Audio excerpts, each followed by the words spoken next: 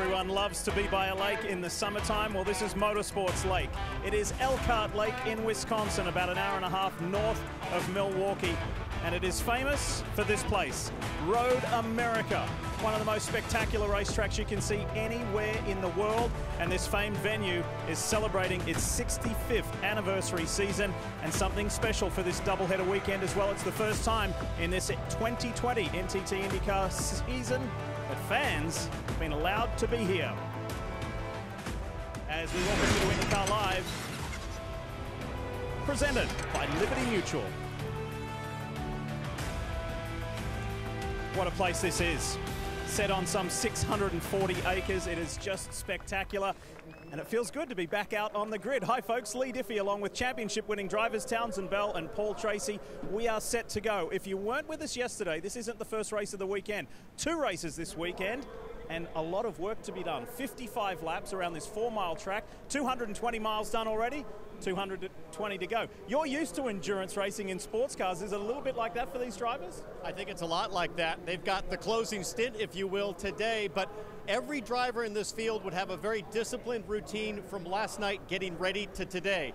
The electrolytes, hydration, some ibuprofen probably, maybe an ice bath. None of that matters, because the best thing to fix your body and your mind is adrenaline. They'll have plenty of that as they go barreling down to turn 1 at over 190 miles an hour. Paul, yesterday's opening race was spectacular to say the least, but some guys had some adversity. Is today almost like a do-over? What can we expect? Well, I'm expecting a super exciting race. What I see happening right now is a start of a changing of the guard. We've got a lot of new young drivers that are in their early 20s, teens, that are pushing and shoving around the veterans, and the front 3 guys today are all under 23 years old, so it's going to be a wild start. We know how odd 2020 has been, and the variables continue, just like the NTT IndyCar Series schedule. Let's have a look at the amendments, because set to be 17 races, it's now 14.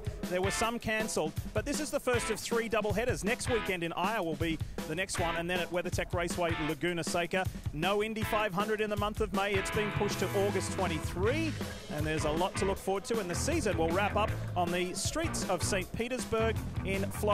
But one driver who is not complaining about this changed schedule or how he has started it is Scott Dixon.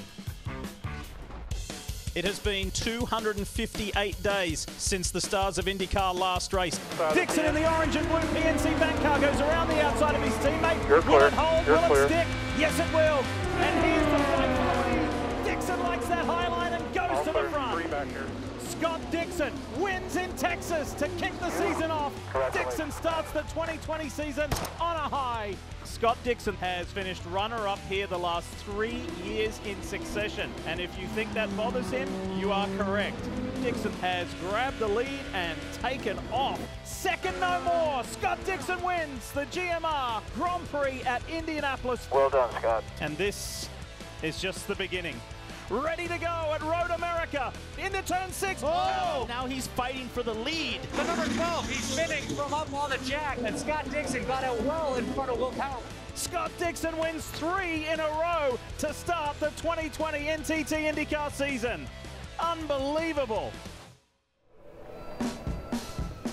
You'll often hear us say that Scott Dixon is living in rarefied air as far as IndyCar Series history. Look at who he's positioned between, with 5 titles. AJ Foyt on one side at 7, Mario Andretti on the other, along with Sebastian Bourdais and his dear friend Dario Franchitti. So his quest for a 6th title, Dave Burns, has started very, very well. And Lee, it's been 14 years since the driver started the season with 4 wins in a row. Scott, you just saw those numbers there, the folks involved there. You like those?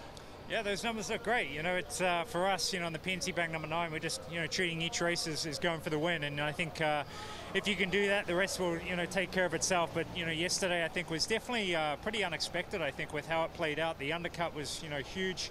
You know, one point there where the team came on and said, you know, you empower racing for the win. I was like, how's this possible? So it's been an interesting weekend for us. We definitely got the car a lot better this morning, so we'll start 6th opposed to, you know, 9th yesterday, which was good, and, you know, hopefully we can keep working on that.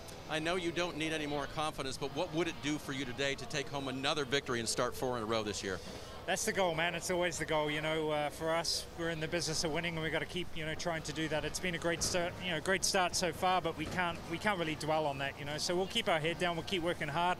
I also want to give a shout out to my dad back home. He's been in hospital for 5 weeks and he's not doing so well. So all the best to him, and hopefully get travel when travel allows. I'll, you know, try and get back home. So thank you. That's right. Hope you can do that. Hope you can do that with another trophy. Scott Dixon lines up 6 today, Lee. And we talk about that title chase, Dave, and going for 6th, Paul. And the reason why it is a big deal is because AJ Foyt, the all-time title-winning IndyCar legend, he got his 6th title 45 years ago. Dixon wasn't even born. Dixon hasn't even turned 40 yet. Do you think he can do it this year? Oh, absolutely. And it has been a pleasure to watch him so far this season. But it's been a nightmare for his competitors watching him absolutely trounce everybody. But we're witnessing right now a dynasty in the making with Scott Dixon, Townsend. He has been so good this year, and it hasn't been super easy. He dominated the first race, but he's really had to fight these last 2. He's had to fight, and I think what's remarkable about Scott Dixon is the decision-making under fire. At every possible juncture, it seems like this season in races, when Dixon had to make a big-picture decision, he made the right one. That was the case yesterday. That's the reason he's a 5-time champion, and the reason he's on his way so far to his 6th championship this season. Well, somebody who has raced against Scott Dixon for many years and also admired him from the sidelines is our newest team member. That is James Hinchcliffe. We welcome Hinch to the NBC Sports team.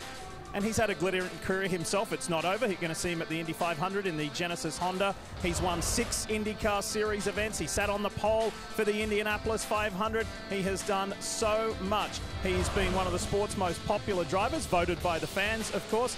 And he also showed his diversity by going on Dancing with the Stars and acquitting himself very, very well.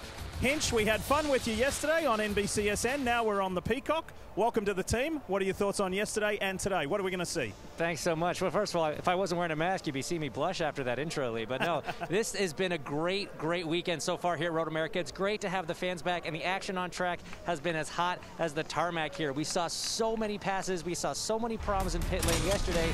Today, it's going to be all about tires. We saw the undercut working well. We know it's tough to make passes, so restarts are going to be the key. You see Joseph Newgarden making a very rare error here, but Alex Palou in the pink car behind Ryan Hunter-Reay there, 4th in line. He had to pass the series champion as we watched Dalton Kellum go off there, not once, but twice in the grass here. Look at that awesome move. He had to do it once around the outside, once on the inside. So it's very difficult with how evenly spaced the grid is to get these passes done. Restarts are definitely one of the places we're going to see that happen. Also, we see that they can sometimes breed cautions. Now, one of the things that we're seeing is how young the grid is right now. You're looking at these 6 drivers. I mean, our front row today combined can't even go grab a spotted cow here in Wisconsin. It's so young. 20.5 the average age of the front row.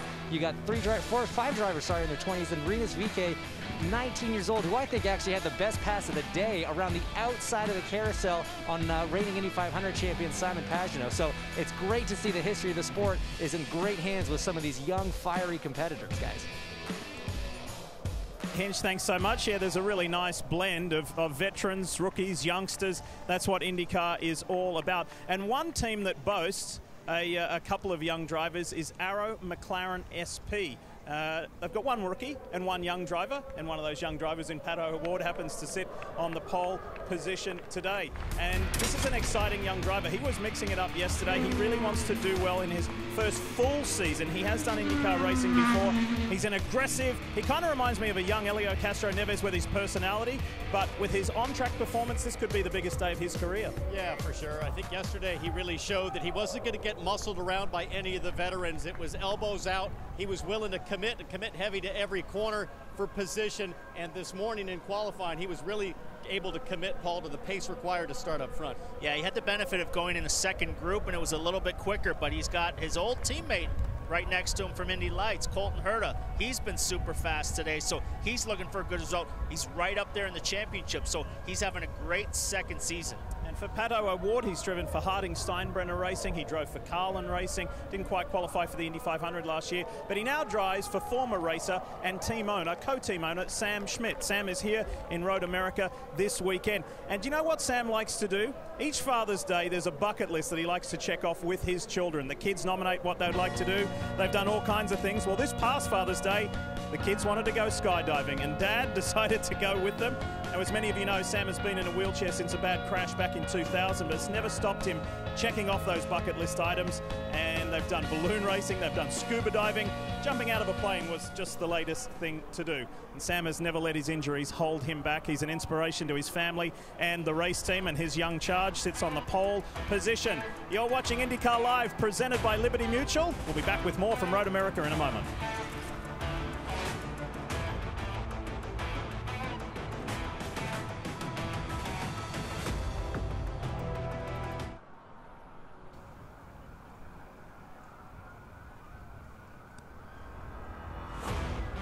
You're watching IndyCar Live, brought to you by Liberty Mutual Insurance. Only pay for what you need.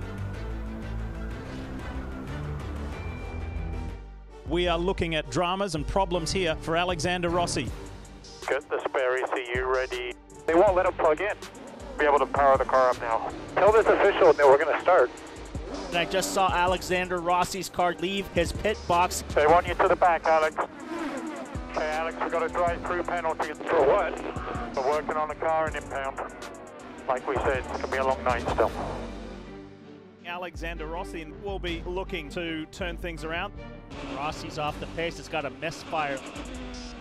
Car's dead. Switch it off. As Rossi climbs out. Let's go back to the garage, see if we can sort it out. And what a frustrating start to this season.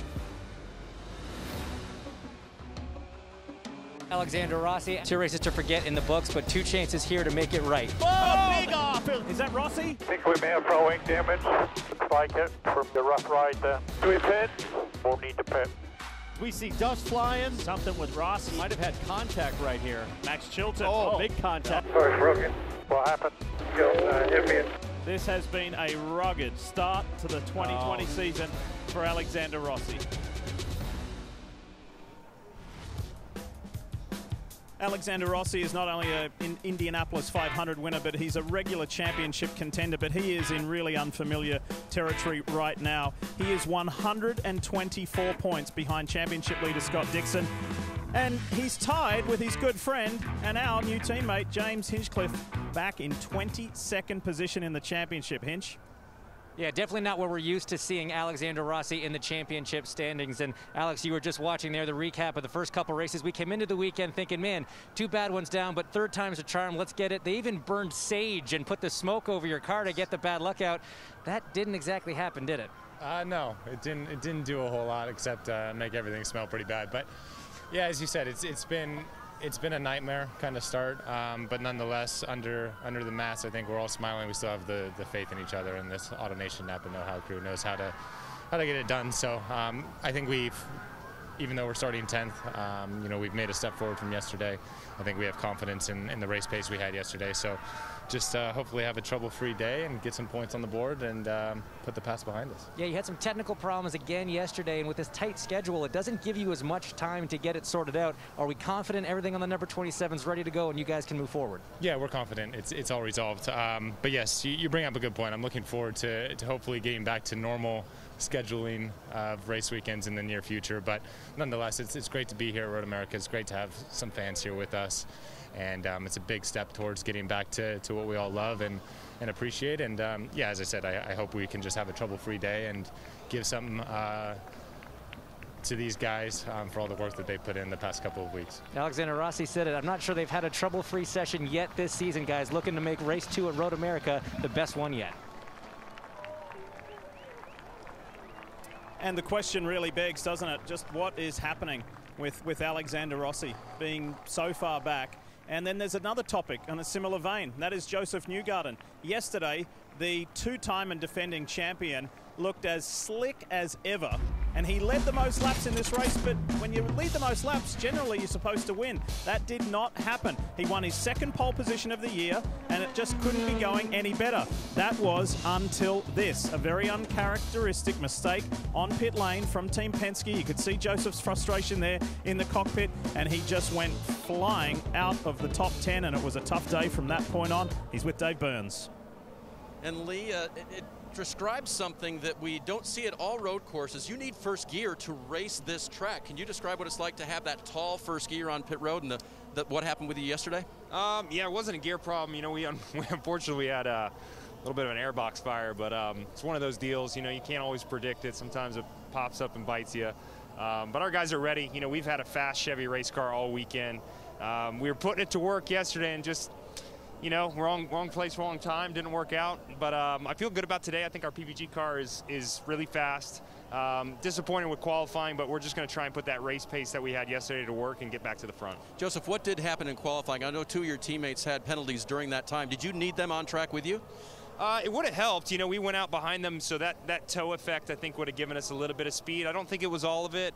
You know, we were quick on the primary tires when we first went out, and then all of a sudden, for whatever reason, just didn't get it all put together in the reds. And it's so close that if you miss by just a bit, you can find yourself here in 14th, and I think that's what happened to us today. Well, his car wears a number 1 for a reason. He's the reigning champion. He'll try to find his way forward this afternoon. Lee? Yeah, just kind of bizarre that at Indianapolis at the Grand Prix last week, Will Power went in a good position, stalled leaving his pit box. Joseph did the same yesterday. You expect the champ to rebound today?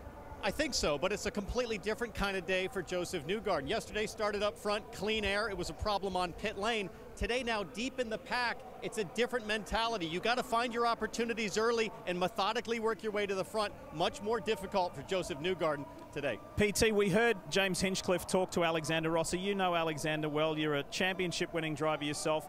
What's your assessment? What's going on? Well, this season's been a total disaster for his team. They've had 2 mechanical problems to start the season off.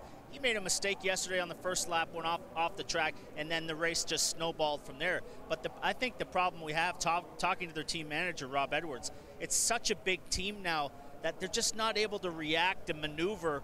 They certainly don't have the pace they had last year, and they need to make quicker moves and changing directions on their car. These smaller teams probably have a little bit better advantage in that because they're kind of free to do whatever they want. You agree with that? I do, but I also think that there's a famous phrase on pit lane, which is keep digging. That's what the teams will tell their drivers. In this case, you got to think of the famous phrase in life, which is if you're in a hole, stop digging. And I think yesterday, Rossi tried to put it all on his shoulders and pushed a little too hard, made a mistake there. He's got to recenter, refocus, bring it back together, and get back to the form that made him a championship contender. Because you got to remember, in addition to the 4 regular Andretti Autosport cars, you now add Colton Herter with the Andretti Harding Steinbrenner, and there's a technical alliance with Meyer Shank Racing and Jack Harvey, so that's a lot of work to do. As we are getting closer and closer to race start, race 2 in this doubleheader. It'll be the 4th round on the year, and the first time that we've been able to welcome fans to a racetrack as part of the NTT IndyCar season for this year, and it's been good. It's been good to see the smiles on their faces. They've been tested, they've been temperature tested and screened coming into the track, and it's just nice to see them enjoying Indy cars at a socially distanced position. They're going to enjoy this next 55 lapper, and it's coming up real soon as IndyCar Live continues.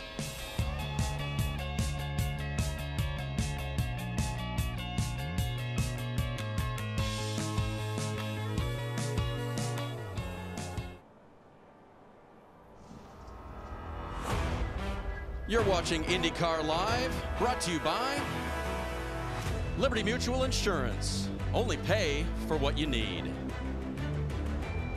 Gorgeous day here at Road America. The boys are making their way to the booth and will be calling the action here for the second of the doubleheader from Elkhart Lake, Wisconsin. Fans in attendance, so glad to see them back, and they've got a pristine weekend to enjoy IndyCar racing at one of its most memorable venues. Started here in 1982 with the IndyCar Series, but it's been around a lot longer than that. That man right there, Scott Dixon, can he make it 4 in a row? But Pato O'Ward will have something to say about that. He qualifies on pole today, and the youngster from Mexico sees nothing but clear track ahead of him as he gets the green flag today. They're all lined up, getting ready to go. Joseph Newgarden, we just spoke with him. The number 1 needs to get about 13 positions before he sees that position today. Now let's get things started here at one of the most memorable venues on the circuit, pre-race ceremonies. Standing as Chaplain Jason Holt of the IndyCar Ministries offers today's invocation. Let's pray. Father God, we just thank you for the freedom to be able to gather together today in such an amazing event, and for the brave men and women protecting those freedoms both abroad and here in our country. We lift up each and every one of these drivers, teams, officials, and spectators, that we might have a great day, a fun day, but most of all, a safe day of racing. And lastly, God, we just say thank you for the love and grace available to all at the cross of Jesus Christ, in whose name I pray. Amen.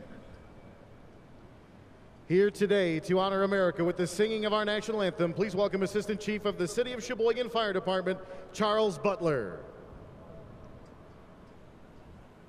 Oh, say, can you see by the dawn's early light what so proudly we hailed at the twilight's last gleaming, whose broad stripes and bright stars through the perilous fight o'er the ramparts we watched were so gallantly streaming, and the rocket's red glare, the bombs bursting in air, gave proof through the night that our flag was still there. Oh, say does that star-spangled banner yet wave o'er the land of the free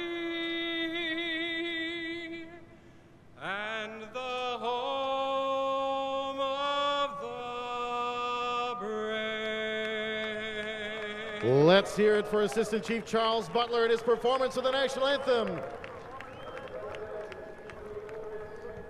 What a beautiful day here in Wisconsin at Road America. And we are just a few moments away from seeing cars roll, and we crank up and finish this doubleheader weekend here on NBC.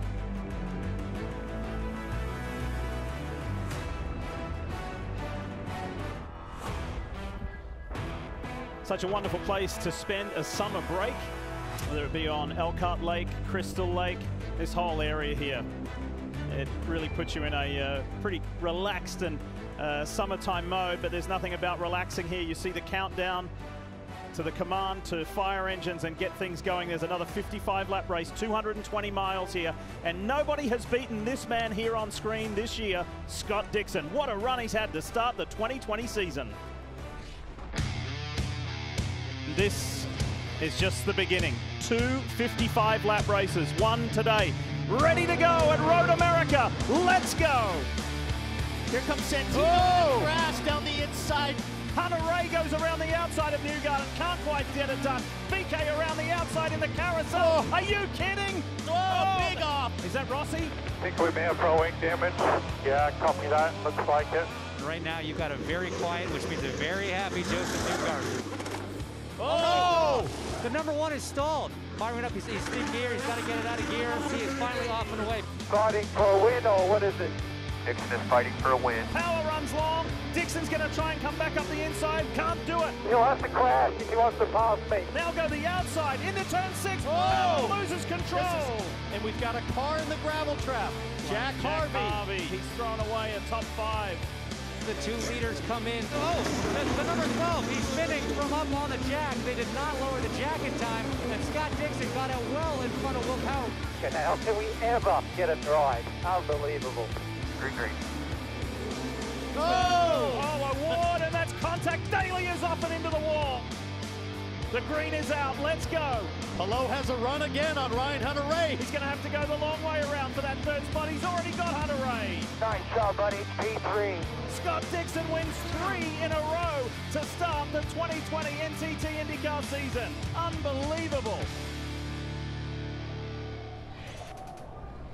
Just to further how good Scott Dixon has been this year, there have been 335 laps raced. Dixon has led almost 200 of them in a dominant performance. Now there's a couple of guys with unfinished business here at Road America, and our guys spoke with them a little earlier. Let's kick it off with Dave Burns and Will Power. So a strong P2 yesterday for Will Power represents what he could do today. but the qualifying position I know wasn't exactly what you wanted. What do you do coming from 8th? Yeah, it's the tough thing is everyone's wise to the strategies now, so you know that everyone's going to be pitting within a lap or two, so you're not going to get that big undercut effect that we had yesterday. And I think if we're smart on the start, this whole position, there's definitely a few guys up there that, young guys that'll be mixing it up, and hopefully everything doesn't play out for them. We can get a few positions, but yeah, you never know what can happen. Like you saw yesterday, it just blew my mind. Like, we did a good undercut, really quick outlaps. P3 come in, jump Ferrucci in the pits. Joseph stalls in the pits, and suddenly we're in contention for a win. So, you just got to be smart and keep pushing away. Obviously, it's kind of troubling that Dixon just keeps winning. Like at some point, you have to finish ahead of the guy to start clawing back. But yeah, it's been a frustrating start to the season, I have to say. Do you feel like you have pace here to challenge Dixon today? Yeah, we definitely have Dixon's pace. There's certainly some quick guys up the front. I think it kind of all evens out in the race, and you can be smart and look after your tyres and be a bit quicker at the end of the stint, or push hard and try past people at the beginning. So a bit of strategy plays into that, and yeah, we'll just try execute again. Obviously there's a couple of mistakes there yesterday. We had a wrong gear in the car. We had a really, really tall second in the car, so I'm dogging out a couple of those corners. So we should be in better shape in that respect, be a little quicker than yesterday. Very good. Will Power chasing yet another victory for Team Penske at Road America.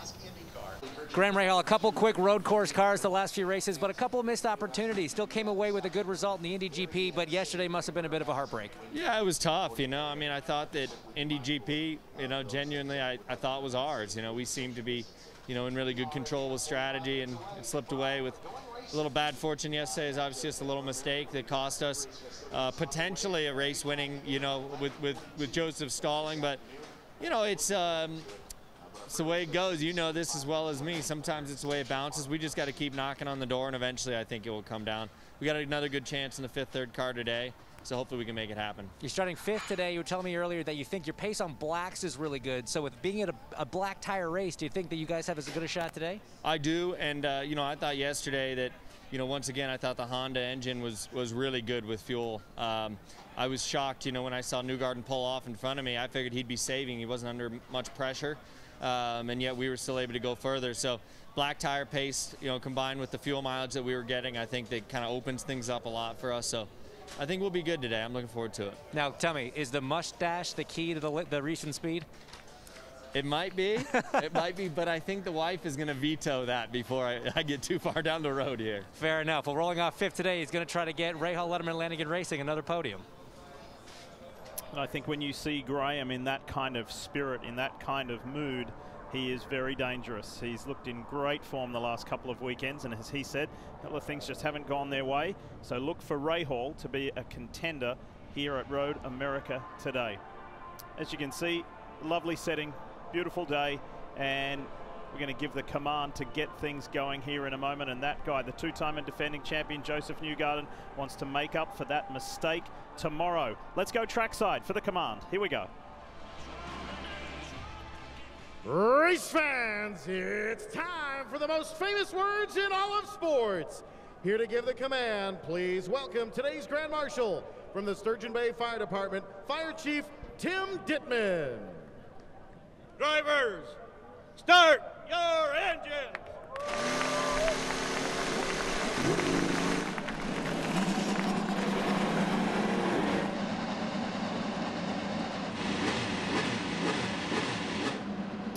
So the engines fire for the REV Grand Prix here at Road America. When we come back, it's time to bring the action. Can anybody stop Dixon?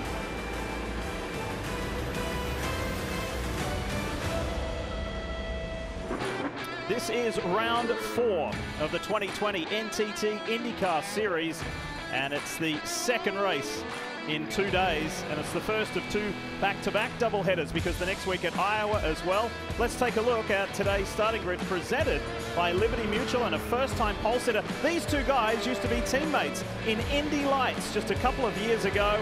The guy on the right owns the record for being the youngest ever race winner and pole sitter. That's Colton Herta, but it's Pato O'Ward, his old teammate, on the pole position for the first time today. Another hard charger inside row 2. Fantastic result yesterday on the podium for Alex Palou as a rookie, and he qualifies third next to Ryan Hunter-Reay. Could have been yesterday's winner, Graham Rahal, if it wasn't for a fueling issue in the pit lane, and yesterday's winner, Scott Dixon, 3 times so far this year. Can he do it again today? I think you're going to see some fireworks from Felix Rosenqvist today. He feels he should be on the podium so far this season. The sophomore driver is ready to give a big result. How about fireworks on row 5? Jack Harvey probably a little frustrated. He had a front row starting position in yesterday's race, and Alexander Rossi trying to come from his worst start ever in his IndyCar career and make the magic happen today. Santino Ferrucci yesterday was sniffing at a podium finish, had a late race pit stop problem getting out of the pits. Sato had a good practice this morning and qualifying. He's looking strong today. Charlie Kimball inside row 7, and then Joseph Newgarden, who really, frankly, deserved the win had it not been for a stall on pit lane. He'll be looking to come forward in a big way early. Back to Rinus VeeKay, who pulled off the most spectacular outside pass yesterday. The rookie from the Netherlands has really found his footing in the NTT IndyCar Series. Then on row 9, you've got 2 young Americans, Zach Veach settling in to his 3rd season, and then Oliver Askew, who's been a front runner at the Indy Grand Prix, struggled a bit in qualifying. And then this is going to be an interesting row, Paul. Yeah, getting towards the back here, Marco Andretti still struggling with qualifying, but Connor Daly yesterday had a huge crash with Pato O'Ward, and then we have Max Chilton got into it with Rossi, and Simon Pagino's qualifying woes continue. He's way at the back. Young rookie Dalton Kellett from Toronto picks up the rear of the field. Guys, the first lap, so exciting yesterday. I think we're in for another treat. And we're going to have some different points of view for you. Joseph Newgarden, with thanks to PPG, will give us this look. And the onboards work great at certain tracks. And onboards like this, the Arrow electronics aboard the pole-sitting car of Pato O'Ward is just spectacular at this 4-mile track. His teammate Oliver Askew, with thanks to Mission Foods. And then Felix Rosenqvist will give us this view, courtesy of NTT Data, in one of 3 Chip Ganassi racing cars. A change of livery and sponsorship for today's race. Fifth Third Bank gives us this view of Graham Rahal. Could he be a race winner today? It's been a couple of seasons since he has won an IndyCar race. And with thanks to Gainbridge, we'll follow Zach Veach's view like this aboard the number 26. And then a couple of his Andretti Autosport teammates, Alexander Rossi, who desperately needs a good result.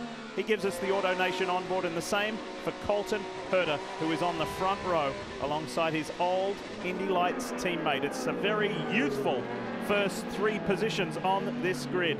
Let's get one last-minute update. Let's get down to James Hinchcliffe. We've talked about Road America being a tire race, and we're seeing the strategy play out already. The first car on primary tires, Alexander Rossi in 10th. The next guy, Joseph Newgarden. These guys know that they're going to have to do something different than the leaders to move up. It's already starting with their tire selection.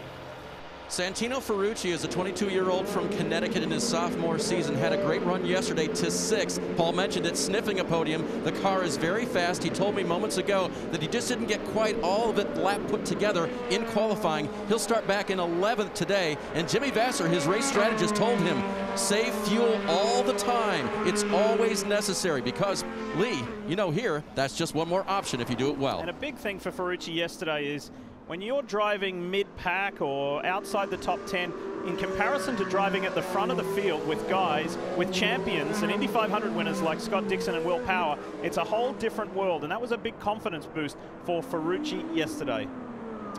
Here we are, drivers starting on primary tires like Hinchcliffe talked about. Everybody in the top 20 on reds except for those 2 gamblers with Rossi and Newgarden. Get ready for the start. All right, get ready for the start. We're ready for the start. And you could say that the first 3 drivers, there is youthful exuberance in abundance. Here we go. It's Pato O'Ward for Arrow McLaren SP, the orange and black car, and the green and white is Colton Herta. And then the pink and black car for Dale Coyne Racing. Alex Palou got his first IndyCar podium yesterday. It was a wild start here less than 24 hours ago. What do we have today? Race 2 in the doubleheader, Road America, the REV Grand Prix here at Road America. And Pato Award gets the launch. Super late start. Everybody packed up. Contact in the back. It looks like with Pagano in the 20 of Colt Nerdo. His wing has just flown off. But Hunter Ray! Big crash, turn one cars. Harvey's off. It looks like Rossi might have been involved as well, but this is a big crash to start. It was a really late start. That's Jack Harvey and Connor Daly. Connor Daly had the incident right away. Caution is out. Oh no, Graham Rahal. Wild stuff on the first lap. We thought it was going to be hit hard. We thought it was going to be the rookies that were making the mistakes, but we got vets out here making mistakes. Rahal and Hunter Ray, both with great starting positions, both with strong races yesterday as the AMR safety team checks on Ryan Hunter Ray. That was savage. Keep in mind, it's 180 plus miles an hour at the end of the front straight and about 190 on the back straight where Graham Rahal went off. Yeah, it was super late restart, and it was smart of Pato Award to really wait on that, but it packed the whole field up as we see Connor Daly's front wing under his front wheel. Tough to get around the track like that and make all the corners, so that's going to do a lot of damage to the underwing and the bottom of the car. And this Ed Carpenter Racing crew worked until 11 o'clock last night fixing this 20 US Air Force car because Connor suffered a huge crash yesterday. Ryan Hunter Ray is extracting himself from the cockpit of the DHL Honda, and Graham Rahal already out. And he's had a good championship so far this season, so this is going to be another blow for him, for anybody trying to chase down Scott Dixon. Talking about two guys in the top 6 of the championship. Let's look for Connor Daly. Where is that US Air Force car? It's aim high right here. Yep, right there. Yeah, it was just a real late, slow start. And guys, everybody was wanting to go at the back here, and the front wasn't going, Townsend, and they were just amped up and ready. As you press the hill here at Road America, it's very difficult to see any further than about a couple of rows. I'm guessing that some guys on the radio might have been telling their drivers from pit lane, hey, green, green, green, and then people checked up perhaps. This is the view from Felix Rosenquist. Look up ahead at the yellow and red car. Dixon and Hunter Ray there. Dixon gets hit by Will Power, gets punted. Will just sent him. Hunter Ray will not be happy about with that. Rossi looking over at Jack Harvey. Something's going to happen here to Harvey on that inside. Rosenquist, there goes. Oh, and Harvey spins on the inside. Locked it up, just lost the rear, trying to lock it down, but here we have the front end view. Hunter Ray just gets hit from behind on the brakes from Will Power. That could draw a penalty, guys, for an avoidable contact. I'm wondering if there was contact too between Ferrucci and Jack Harvey. And this is the Graham Rahal exiting turn 3.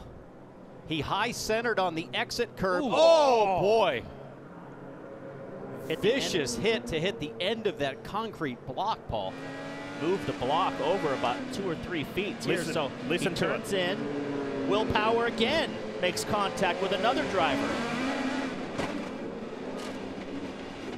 Oh, yellow, full force yellow. Didn't Will Power say at the start he was going to take it easy? He said he was going to just take it easy and watch, but that was a massive hit. Yeah, he bumped Graham Rahal, which then got him out and high-centered him on that exit curb, which generates a lot of rear wheel spin. And so, man, that was a blunt force impact. 2 major contacts for Will Power and his adversaries here. So we're going to have to wait and see what happens with race control regarding that.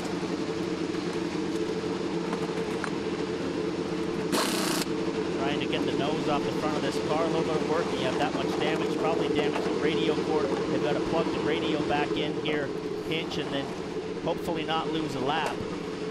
Yeah, this definitely isn't what these guys wanted to see. Struggled to get the nose off the number 20. He said that he just got brake tested on the start there. Oliver Askew started to go hit the brakes. We saw a bunch of guys lock up, and unfortunately he was not able to avoid. Connor now is sitting in here after what he went through yesterday. This is not the start he wanted, but this is a long race. He just needs to keep his head in the game, and he can still make up some positions here with a brand new set of tires and brand new front wing.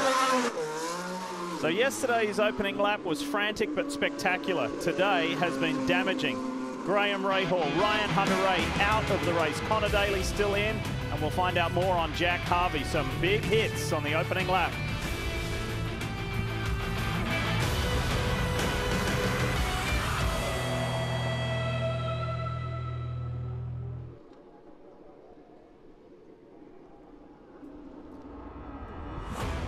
NBC's coverage of IndyCar is brought to you by Liberty Mutual Insurance. Only pay for what you need. Honda, an official vehicle of the NTT IndyCar Series. And by PNC Bank, helping to make banking easier. First time we've had fans at an IndyCar event this year, and while we've got the time under yellow, a reminder about Thursday. 30 Rock returns for an all-new reunion. 30 Rock, a one-time special, Thursday on NBC, and all 30 Rock specials, as a reminder, available Wednesday on Peacock, NBC Universal's new streaming service. There is the massively wounded car, the 5th Third Bank Honda of Graham Rahal, after he hit the end of the concrete barrier there where the AMR safety team are. Fortunately, Graham was able to step from the car himself and has headed back to medical. That was a lucky escape. That could have been ugly.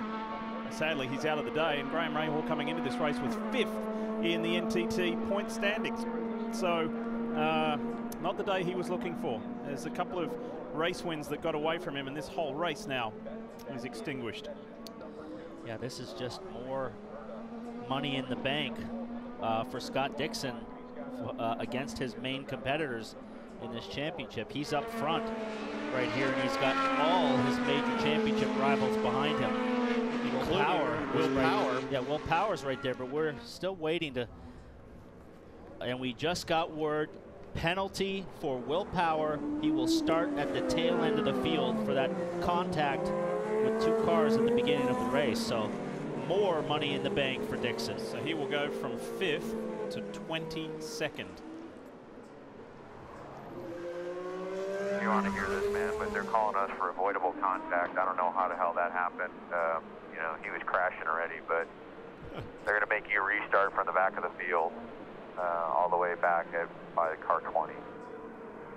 I'm not sure who they were referring to in terms of crashing already. Ryan Hunter-Way wasn't on his way to crashing. Graham Rahal didn't seem to be either. On board with Rahal again. You see that left side camera with that DHL yellow wing, and maybe we'll see Hunter-Way come sliding off. Ooh, really close with there. Dixon. And then watch here, watch to the right. Watch to the right at turn 3 of Power. Here comes Power. Going to see a hip check right here. Boom. Power was in late and missed the apex, so kind of hip checked Rahal right out of the way. So I think it's a fair penalty. I don't know about you fellas. I didn't notice in the first instance that side contact with Felix Rosenquist either. As Rosenquist got damaged, there's the 10. Seems to be okay. Quick break, then we'll go back to racing.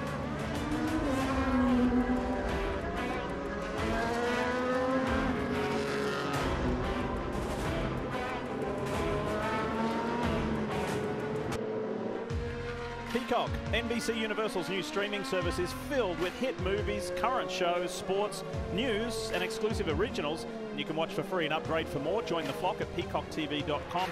And on the motor racing flavour, don't forget that our teammate Dale Earnhardt Jr., his show, his original show, Lost Speedways, premieres this Wednesday on the 17th. Really looking forward to that, and I know that Junior's been so excited about that, so it's a really cool concept, and that's the kind of shows that we're offering you on Peacock. As we welcome you back, Lee Diffie, Townsend Bell, Paul Tracy. PT won here a couple of times. Now Scott Dixon has won here a couple of times. We'll see if he can win his 3rd here at Road America and 4th in a row. And we know that Will Power got a penalty to the back, so too did Connor Daly for avoidable contact. So both those guys are ready to go, and so are we at the front of the field with 3 youngsters, Pato O'Ward, Colton Herter, and Alex Palou. Are you ready to see some racing? We are, because it was a crazy opening lap. Let's see if we can get into a rhythm. And the Arrow McLaren SP Chevrolet has gone. Great start, Pato O'Ward. That was a really nice restart, Townsend. Got a nice launch off the corner. Got a nice little gap on the straightaway, which is exactly what you need. As Dixon now is looking at the back of Palou. Palou is a very quick restarter as well. How about Simon Pagenaud there in the Menards car making a move? I think that was Takuma Sato. A bright yellow car, there it is there, Simon Pagenaud, the reigning Indy 500 champ. Max Chilton makes his way past Oliver Askew in that blue car. How about Power and Daly? They're trying to make their way through as quickly as they can, but it'll be tough. Long stretch of the legs down the hill here to turn 5, and Dixon, the orange and blue car, the PNC Bank Honda in 4th, is already looking to make a move to get into the top 3. Pato O'Ward looks very composed at the front. It's like he's been leading these IndyCar races for a long time. Super smooth, no wheel spin, no oversteer. We ride on board with O'Ward looking out the back at Colton Herta now. He's got a lot of experience fighting with Colton Herta from their Indy Lights days. These guys went back and forth in Pato's championship season, so he's very comfortable racing with Colton Herta. And he's very comfortable at the front too, because in that year when he won the Indy Lights Championship on the Road to Indy, part of the Road to Indy series that really embraces youth on their way and their ambitious way to one day getting to IndyCar. I think Pato won 7 or 8 or 9 races. It was a very dominant performance. Now, while we're up to speed and we're getting into a rhythm, Graham Rahal has been released from medical. Let's hear from him. Standing by here, that was a wicked-looking hit. Are you all right? Yeah, no, I'm good. I'm sorry for the, for the Fifth Third Bank and for all of our partners who, we're hoping for a good day just like us. It's disappointing to, to see kind of desperation moves like that early in the race. But, that is what it is. And, we're okay from the hit. I think everything did its job. So go from there. He's off the track there. In small consolation, he did get an avoidable contact penalty. Yeah, he's getting what he deserves today, I think. He took Ryan out, I think, and me. And, it's just, it's frustrating because, again, it's like what I just said, it's a desperation move. And I've made them before, so I know him well. But, I was just disappointed because I thought that we had a really good chance today. And, some guys very aggressive on the start. We wanted to be one of them. Just didn't quite work out. But it's all good. We'll be back. Yeah, we just got bumped there, straight on the outside. And then, I lost it. I didn't know. Obviously, it went yellow literally as I hit, which is salt in the wound. But, we're going to have to just reboot. We got Iowa next week. Got a couple chances to win there. That's right. Another doubleheader next week in a hot Iowa and a chance to take home 2 trophies. Out today is Graham Rahal. All right. It's difficult to keep up with everything that's going on here. Power has obviously stalled the car. He's calling for assistance. We're under yellow. And while all this was going on, the 18 of Santino Ferrucci was given a penalty as well for avoidable contact for hitting Jack Harvey on that opening lap. It's got a lot of damage there, Townsend. There's a lot of fluid on the windscreen. Here's Santino Ferrucci, who's got some kind of issue as well, but right now there could be terminal damage with Power. It looks like there's fluids on the side pod of the car and on the windscreen. Damage there to the left front wing. Let's see what happened to Will Power. Turn 13, off on his own. Oh. Whoa. Bunny hopping his way. Now he's going to take out a rev sign. He looked like PT in the early 90s there. This is a sloppy. We haven't even done one full green lap. They're similar to Rossi yesterday, but a lot more damage to the car. Ooh, very lucky escape for Askew there, but somehow to see all the damage on the front wing, and then there's a lot of fluid in there around the entry to the side pod, Dave. Standing by with Ryan Hunter-Reay now, who's been watching that action, but the race never got started for you. What happened heading into turn 1? Yeah, I'm not sure. I had a decent start. We were actually running a little bit heavier downforce than the others, hoping that on the long run we were going to be strong as opposed to yesterday. And I think we're going to have a good race today with this 28 DHL Honda. But I don't know, I just got nailed from behind. I really haven't seen anything. You guys have a video maybe you could show me? Here it is right here. Walk us through it. Yeah, I don't know where he's going. It seems to be driving a little bit desperate today. It's been a wrecking ball so far. I don't know. But it's unfortunate. We just got some points finally yesterday, and the first 2 races of the season we had our own issues, and we had electrical issues and mechanical issues, so finally we're on our way. And yeah, turn 1. Long race. Unfortunately, we could have had plenty of time to battle this thing out today, but it is what it is. We'll pick up and move on to Iowa for a doubleheader next week. But yeah, just big thanks to everybody involved. The guys did a great job this weekend on the car. Crew was amazing, and thanks to our partners. Appreciate it. Ryan, you've known Will for a while. In IndyCar, how are these things handled between drivers? It's not very like him. He finally had a better day yesterday, so he's getting back up in points, and it's a long season ahead. Obviously, we got to do something to catch Dixon. I don't know. I'm not really sure what's going on, but you definitely can't win the whole thing in the first corner. So I'll ask him about it, but he hit me and then took Graham out, and now just took himself out. So I'm not really sure what's going on there, but I'll give him the benefit of the doubt. Maybe he's feeling a little off today. All right, sorry you're out. Ryan Hunter-Reay done for the day, guys. Here comes Power down pit road. And have a look at this. The 2 guys who got taken out by Will Power comparing notes. And as that happened, of course, Power goes off again with authority there in that final corner. Think of the amount of wins between these 3 guys, and you got all these rookies up front with no wins. Yeah, it's funny to see who's kind of making the mistakes so far in this race as the 12th crew, they go to work on the car. Front nose change. You're going to take a good look at the left front there. That was a pretty bumpy ride he took through turn 13. Getting the tear off pulled. Will's just sitting in there. He knows that this race isn't actually done for him yet. He's got plenty of tires to go, so this is actually still an opportunity for Will Power to potentially bounce back. Askew was stalled. There you go. Stalled it on the pit stop. He was already at the back anyway, so you keep coming in, top up with fuel.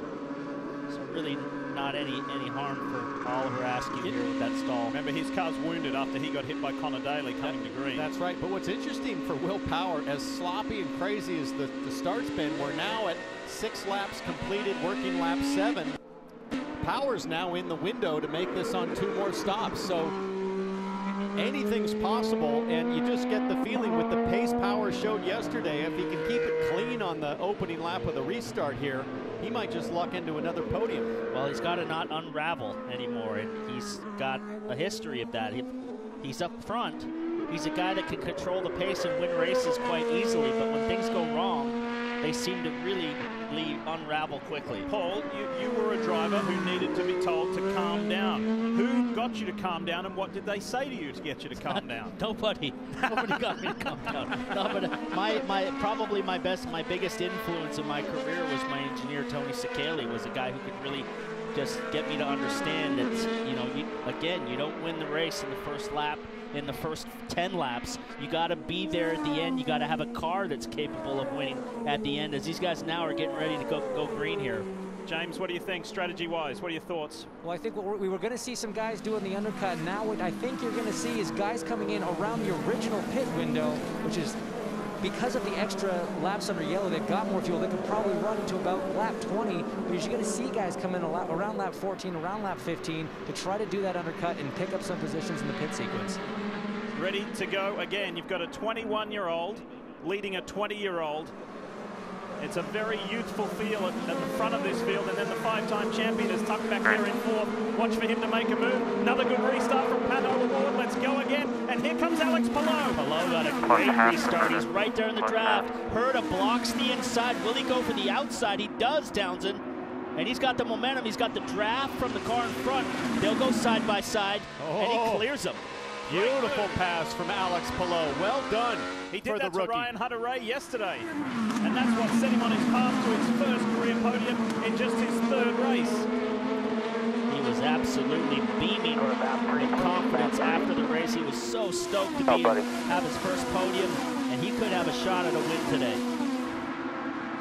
Not only that, Alex Palou driving for one of the smaller teams in the field, Dale Coyne Racing, but their car setup has been spectacular as Joseph Newgarden in that light blue #1 car puts a move on Zach Beach. And Newgarden moving through the field now. He's inside the top 10, had a bad qualifying this morning, so uncharacteristic of him. And look at Pagenaud, just a couple cars. He started in 22nd hinge, and now he's already up to 13th.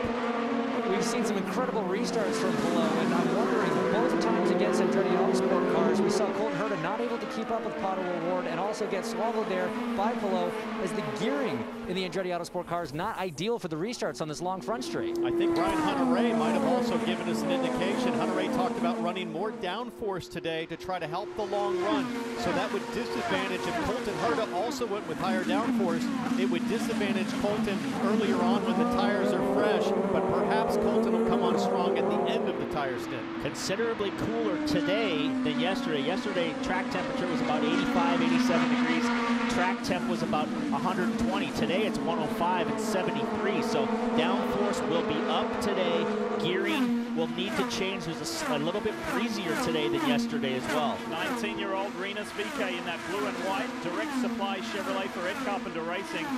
He had a terrific run yesterday. He's the biggest mover in this early stage of the race today. He's made up 9 positions from his starting spot, the same as Simon Pagenaud, by the way, who's made good ground. But the move that this guy put on Pagenaud yesterday, the Indy 500 winner, around the carousel, one of the most treacherous corners in motorsport, was just well beyond his years as a 19-year-old rookie. It was awesome. We got, like I said at the beginning of the show, a youth movement at the front of the field here. All these young fast Charger drivers, and then you got the wily championship veteran of Scott Dixon in the mix.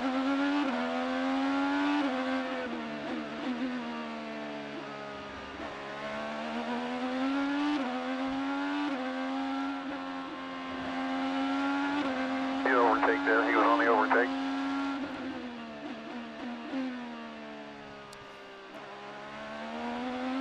Here's the carousel.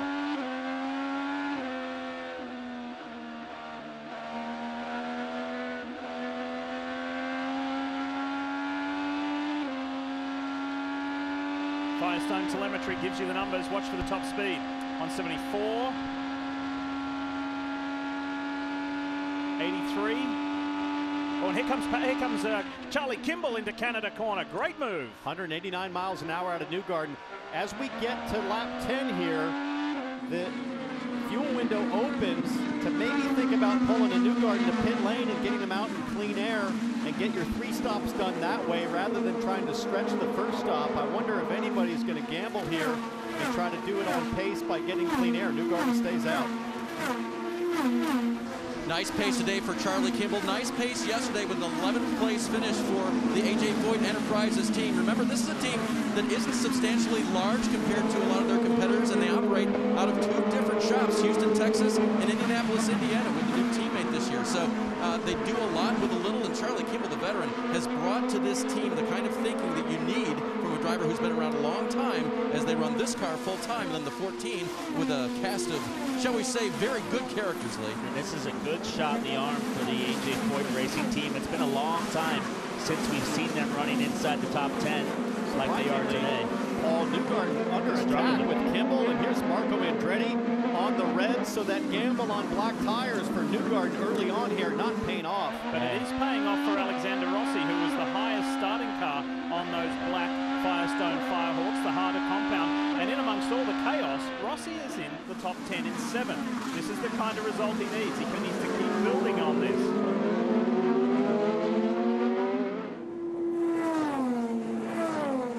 Herder, Dixon, Rosenquist, VK. Then here's Alexander Rossi.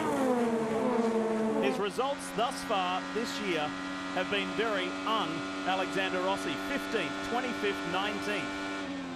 He hasn't led a lap since his victory here at Road America a year ago. Certainly been a very frustrating year for him. It's been first 2 races, mechanical troubles. Then yesterday was just kind of a disaster, early mistake, and it all kind of snowballed on him. But right now, things going to plan. They made big-time changes this morning. All the Andretti cars looked like they had a lot of changes going on to start the race, and we've got a good mix of them up towards the front right now.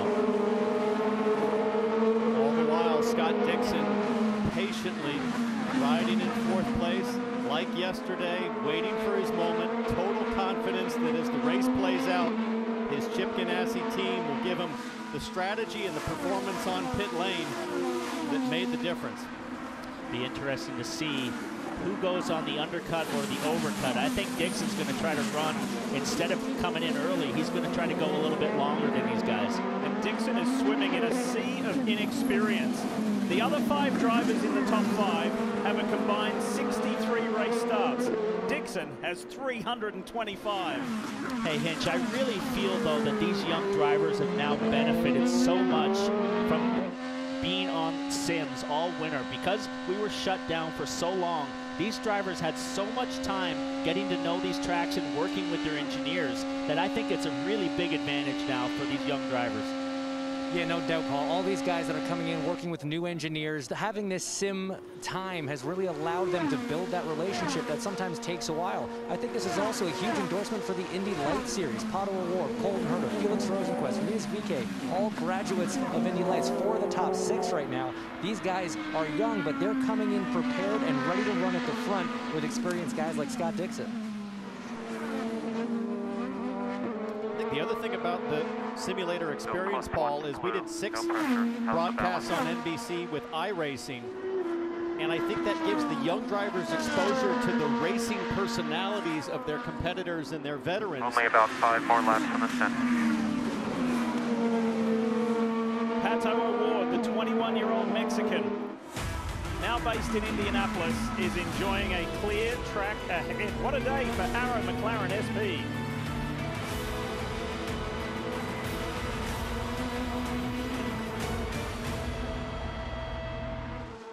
REV Grand Prix here at Road America continues, and there has been a string of pit stops, including the three-time winner this year, championship leader Scott Dixon. Status quo on that stop. He came in with Herta and left with Herta in about the same gap, Townsend. So stops were dead equal to each other. It looked like maybe Dixon had an issue on the right rear tire change. Just watch as he comes to the marks. Reds comes off. New blacks go on. You can just see through there the right rear is having a trouble fitting it on the hub. So probably lost 3 or 4 seconds there, but Dixon down and away, and then almost a moment there with Simon Pagenaud coming into the box. So if with no mistakes there on that back tire, he definitely would have gotten ahead of Herta, but you see the inside rear tire changer is just struggling there to get the wheel on, as now we see Palou has now pitted. Palou down and away, and we'll have to see how he blends out with Scott Dixon and Colton Herta. Award still on track, making good fuel mileage, so he is still out there. So here's Palou. He'll be ahead of Dixon. Dixon's just coming through the final turn right now. How about Colton Herta, who's coming up the front straightaway? Palou should be able to leapfrog Herta, looking on the right-hand side of the screen. There's Colton Herta in the green and white car, so Palou with a great stop. Both Herta and Dixon a little slow. Watch this blend with Rena's VK. VK comes out front end. Rossi pulls out in front of Dixon, but Dixon will get him on hot tires. But that was a nice little stop for these guys. VK on cold tires. Colton Herta, oh, that's tight right there. Both these drivers on blacks. Here we go. Herta on VK. Forcing him to go to the outside. He's got the momentum with the push to pass. He should have him clear by the brake zone, but he's going to fight back, VK. He just clears the nose of VK and then takes the brake zone away. Great driving from Colton Herta, anticipating and defending the opportunity to shoot up the inside. Dave? Well, you were talking about that jump that Palou was able to make past Herta. That was because Herta had, in addition to a great stop by Palou, Herta had a little bit of a bobble leaving his pit stall. And any little bobble like that can cost you time on the track. Oh, car off the track up there. Zach Veach had an off, very fast corner. That's where Connor Daly crashed yesterday, so you do not want to get off up there. But O'Ward still on track with Rosenquist. So these guys are really going long. Going long and going fast. Pato O'Ward clicking off laps in the 147 range as we see a replay with Veach. He's wide at the apex and then wide at the exit. That was right where Connor Daly went off yesterday and crunched that 20 US Air Force Chevrolet. Top 7 cars are yet to pit change that because Kimball and Harvey are now in. Leader stays out. Pato O'Ward continues, as Townsend said, and Felix Rosenquist as well. Look at this, Palou. Well, that's Askew. That's Oliver Askew. Oliver Askew looks just like Palou's car, but it's got those blue wing end plates, so this is not for position. It is for position on the track. BK has an issue. Looks like he went off at the last corner. Stay in the game here. We're fine. He was running right in front of Scott Dixon and had some kind of an issue. Looks like he went off track. We're good here. Joseph Newgarden rounds up Charlie Kimball. And here comes VK as well. Inside move, fairly straightforward there. So when will we see race leader Pato O'Ward in? I kind of like the strategy, Townsend, because he's out there in clean air, and now these guys like Dixon and Herta and Rossi, they're all fighting with kind of back markers. Kellen is in front, Askew, so that's not going to help their lap times. Going to see a replay here. Just Alex Palou on Oliver Askew really well. But you know what? Palou has clear air where he is on the track, as does race leader Pato O'Ward. And here he is. He's finally in. Race leader. Led all 14 laps thus far, Dave. And Lee, when I talked to Pato about yesterday's race, he came home 8th. He wasn't really pleased with that, and he felt one of the areas that they really needed to improve on was the pace that they could make with the primary tire. That's what's sitting in pit lane right now. The 30-pound front tire wheel assemblies come off. The 40-pound front tire wheel assemblies go on the back, and now he heads down pit road. Looked like a clean stop from where I stood, guys. It's going to be tight. Palou is coming through the final corner. O'Ward should keep the lead. We're going to push like hell. We should be clear. I think he's well in the lead here. Palou isn't even in sight yet, so here comes Kellett. Nick's got a nice gap. Palou. O'Ward lights it up out of pit lane. I'll tell you one thing that it was great to see today. It was great to see Robert Wickens here this weekend with the team, also coaching these two young drivers. Excellent stop for Pato O'Ward. But this young guy right here, heck of a day yesterday. Again, first podium finish, strong, composed, great racecraft. He's on cold tires, so bring him in. Now take a look at this on the left-hand side. This is how Alex Palou jumped Colton Herta pit in lap. So Colton Herta a little quicker on the in lap coming to pit lane, but Palou matched him on the out lap, and you can see the total time gain really close between the two, but advantage Palou by 200s, almost, sorry, 200, excuse me, almost 300s there for Palou. So that was the difference on the sequence of pit stops. Well, the problem is Herta came out behind Askew. Palou was able to get by, and now Herta just got by Askew, and he's pulled out almost a 5-second gap on Herta now as he was held up behind Oliver Askew. That's the variable that you really have a tough time controlling. For instance, Newgarden, who pitted early there, he came out in traffic with Connor Daly and Zach Veach, and that's the risk you run. Is really hard to predict exactly where you might file out of pit lane. And if you're looking for clean air, really got sometimes to watch be right here. Rosenquist now has gone longer, and his teammate, both Ganassi cars, might cycle out in front of these guys like Herta because they went a little bit longer and they had clear road. Both the Chip Ganassi racing cars running 1-2 come in for a regular service.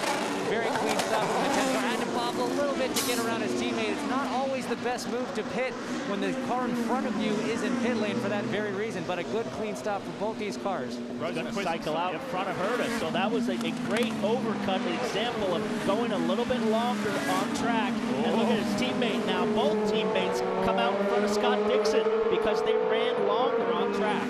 Did you see how precise Scott Dixon was with the placement of his car as Rossi comes forcing his way through Ericsson?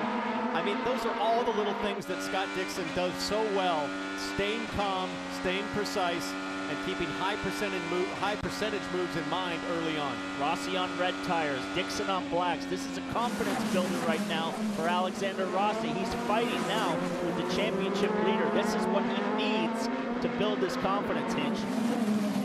Yeah, guys, so what we're seeing here, we're talking about undercuts and overcuts. Let me explain that a little bit for you. As these tires start to wear, they start to degrade, the lap time slows down. So if you pit on the early side of the window, get a new set of tires on, have a really good outlap, and start using that new rubber to lay down fast laps while the other driver is still driving around on tires that are slowing down, that's called an undercut. But sometimes, if you have a problem in pit lane, if you have traffic and you come on your outlap and you can't get those fast laps in, staying out longer in clean air actually is the advantage. Yesterday, we saw a lot of guys use the undercut to good effect. Today, Felix Rosenquist has done an awesome job going longer and using that overcut. And I'm just blown away by the pace that Felix Rosenquist was able to keep up, and the fact that that car, the left front wheel and the whole suspension assembly stayed intact after that massive hit and contact with Graham Rahal on the opening lap of the race.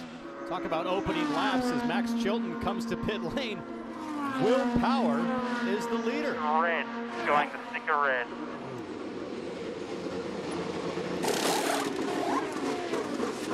You want to go again?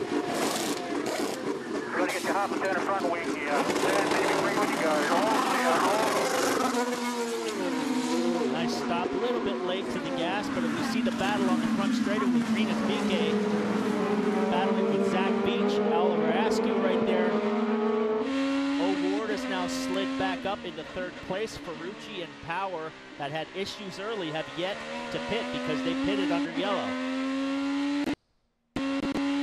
Hinch, I wonder if you've heard any radio communication with Power and his engineer Dave Faustino on fuel mileage, because they last pit on lap 6. That's pretty early in the window. You need to save a lot of fuel to make it on 2 more stops. Yeah, they've been pretty quiet. They've not been telling me too much about that yet. I think they realize they're in a bit of a difficult situation. They're going to need a yellow at just the right time for this 12 car to stay up front at this point. Is Will Power in the Verizon Penske Chevrolet on board with Alexander Rossi. This is just a few moments ago. Red tires, black tires, deep on the brakes for Alexander Rossi, and he makes that position count. But again, sensibly, Dixon doesn't challenge it too hard. Tries to do it here up the hill to turn 6. And then thinks again. Dixon is such a pro at just collecting points, guys. He never puts himself in a bad spot or in the danger zone with other drivers.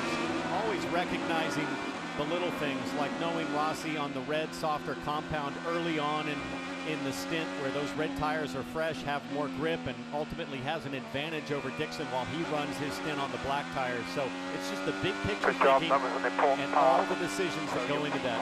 Right now, Colton's slower than you are. We just need to look after the car and gap to the 9. The familiar voice of...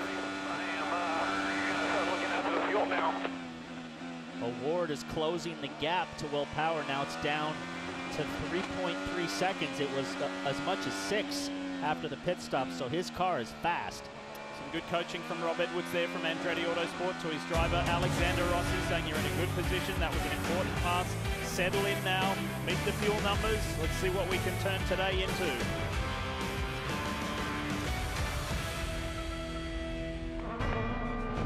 The stars are aligning for a tournament like no other. You can watch Charles Barkley, Steph Curry, Patrick Mahomes, and many more as they tee it up at Lake Tahoe. It's the American Century Championship that continues today at 3 Eastern right here on NBC Race Leader. Pato Award for Arrow McLaren SP is just running away. This is a phenomenal drive.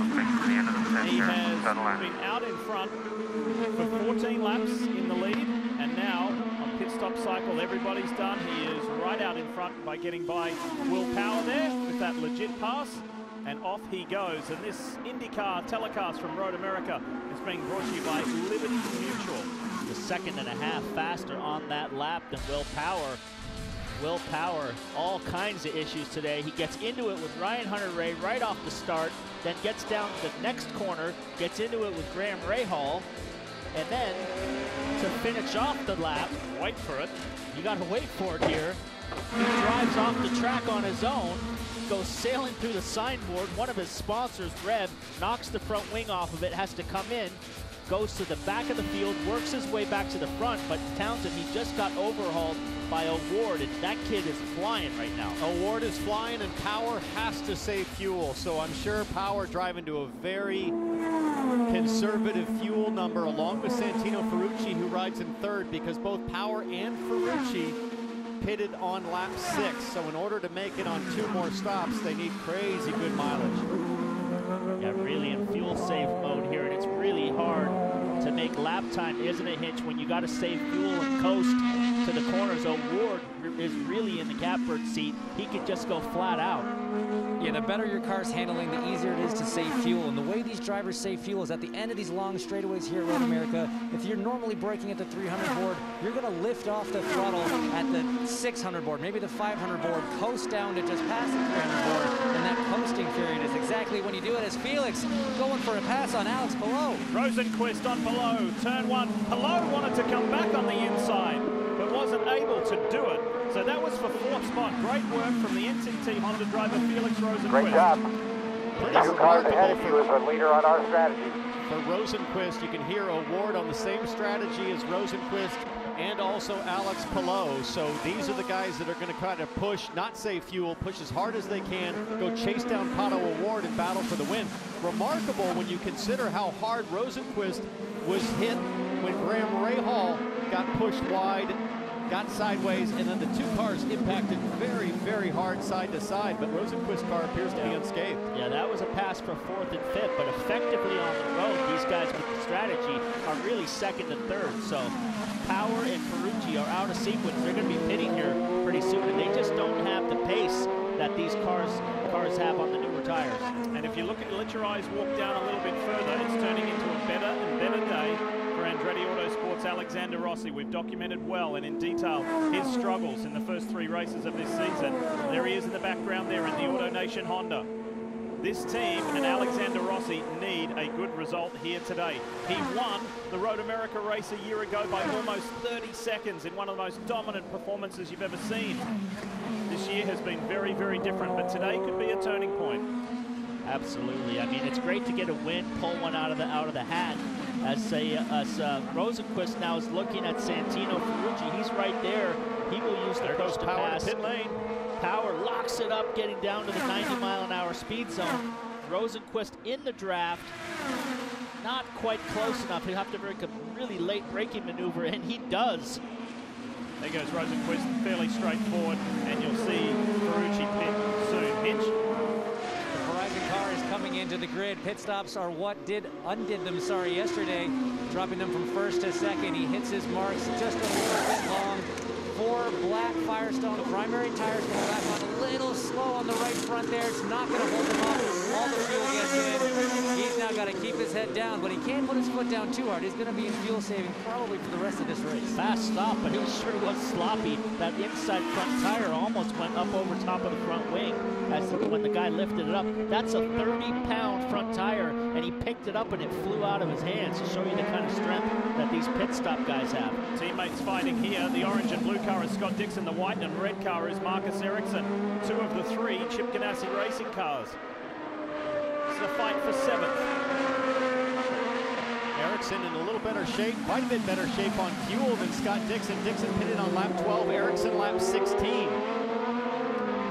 Almost halfway through the race, O'Ward has now stretched it out to a 7.5-second lead. So right now, feeling comfortable as these guys here are all battling each other for position.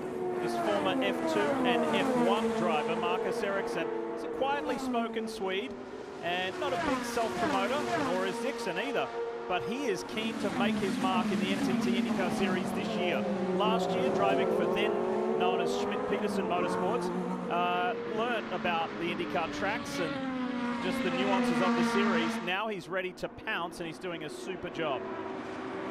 Let's go back to some Pato O'Ward radio. Have a listen. Nice job. We are +7 to Palou, who is on our strategy. Will and Santino behind you are off strategy. Let's keep looking after your tires. Santino Ferrucci is in the pits now, guys. He was told by Jimmy Vasser, his race strategist, nice long stop. We're going to fill it up. So he's out here now on primary tires again. Ferrucci running very well, but having to give up the spot there. Last pitted on lap 6 under caution. His teammate, Alex Palou, continues on, having pitted on lap 13. Paul, I saw the mechanic cranking in front wing, adding front wing on the blacks. Normally we see the opposite. So it must be a lot of understeer for Santino Ferrucci. Yeah, the track's definitely rubbering up as Ericsson now looks down the inside of his teammates. So Ericsson not as strong as he was yesterday, but he's also not putting himself in any tricky spot to get any damage or fall out of this race. Yeah, I spoke to his engineer, Mike Cannon. I said, hey, are you guys having to hit a number? Why is Scott slowing down? He says, no, we somehow burned off the rear tires. We're not sure why. This didn't happen yesterday, but Scott is really struggling with the back end of that car. As you see him get a little sideways coming off the turn 8. It's about 10 degrees cooler, the ambient temperature, 10 cooler. There's Mike Cannon, renowned race engineer, came over from Dale Coyne last year with the youngster Santino Ferrucci to the 5-time champ Scott Dixon. Well, and again, Dixon 4 more laps on those tires than Ericsson. Colton Herta also has 4 laps more on his tires as Ericsson hunts down Colton Herta. Ericsson looking very strong at this stage of the race.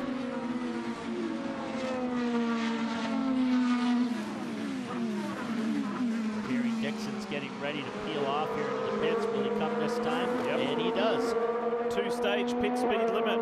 First time here at Road America, 90 miles an hour, then 45 miles an hour.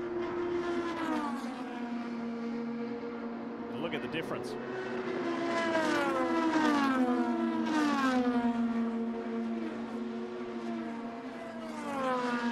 Slow and steady is going to be the name of the game for the number 9 crew here. These guys train almost as much as the drivers do because, as Paul said, these tires are not light. They got to work under pressure. Scott, perfect on the marks. Fuel goes in. Scott knows he's in a good position here. That first stop was a little bit of a bobble. They're adding in some front wing. And he is away on a fresh set of Firestone blacks. Fast stop as Ericsson now is all over the back of Colton Herta. Great run for Marcus Ericsson so far today.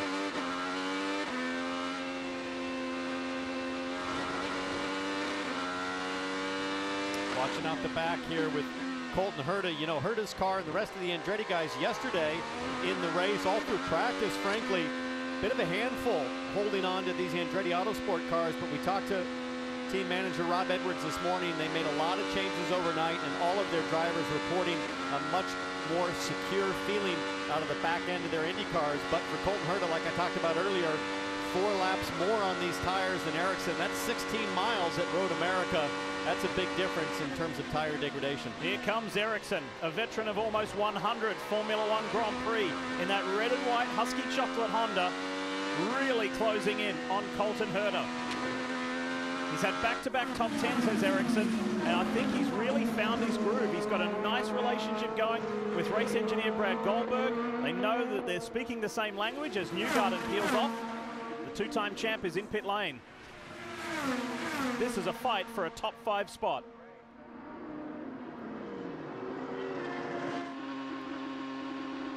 Newgarden comes in on reds for that long drive down pit lane. Be interesting to see which compound he selects for the next stint.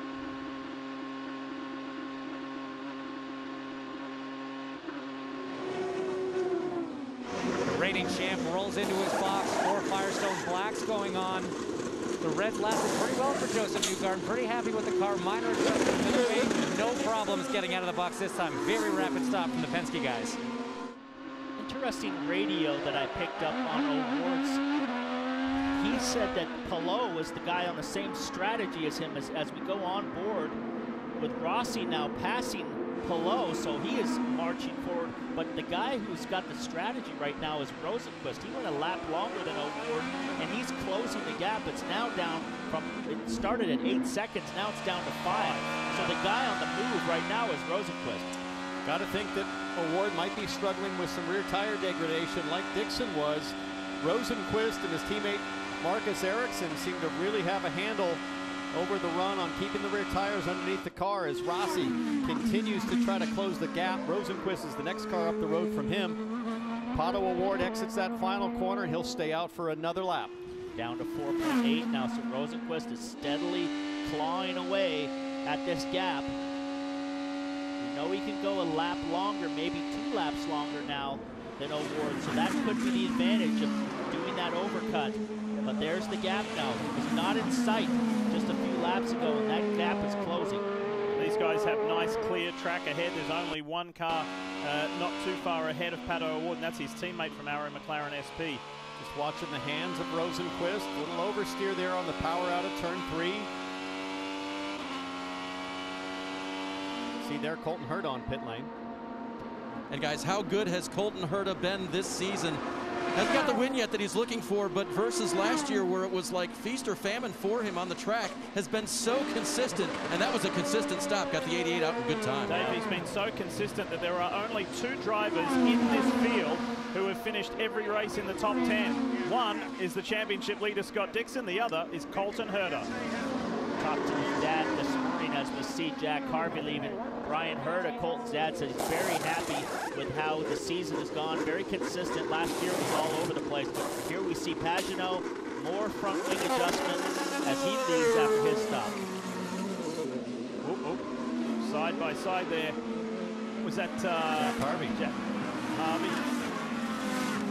So beats the Meyer Shank AutoNation Sirius XM car out. Meanwhile, at the front, in the last lap and a half, Rosenqvist has taken a 2.5 seconds out of Pato O'Ward's lead.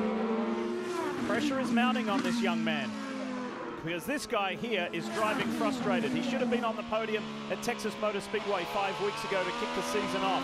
Last year, he almost got his maiden NTT IndyCar Series win at Mid-Ohio, but was denied by a 1/10 of a second, just under a 1/10 of a second, by his teammate Scott Dixon. He is ready to be an IndyCar winner. That day could be today. That last lap for Rosenqvist was 0.8 quicker than O'Ward. Can he use too much fuel hinge and kind of lose that advantage of going an extra lap?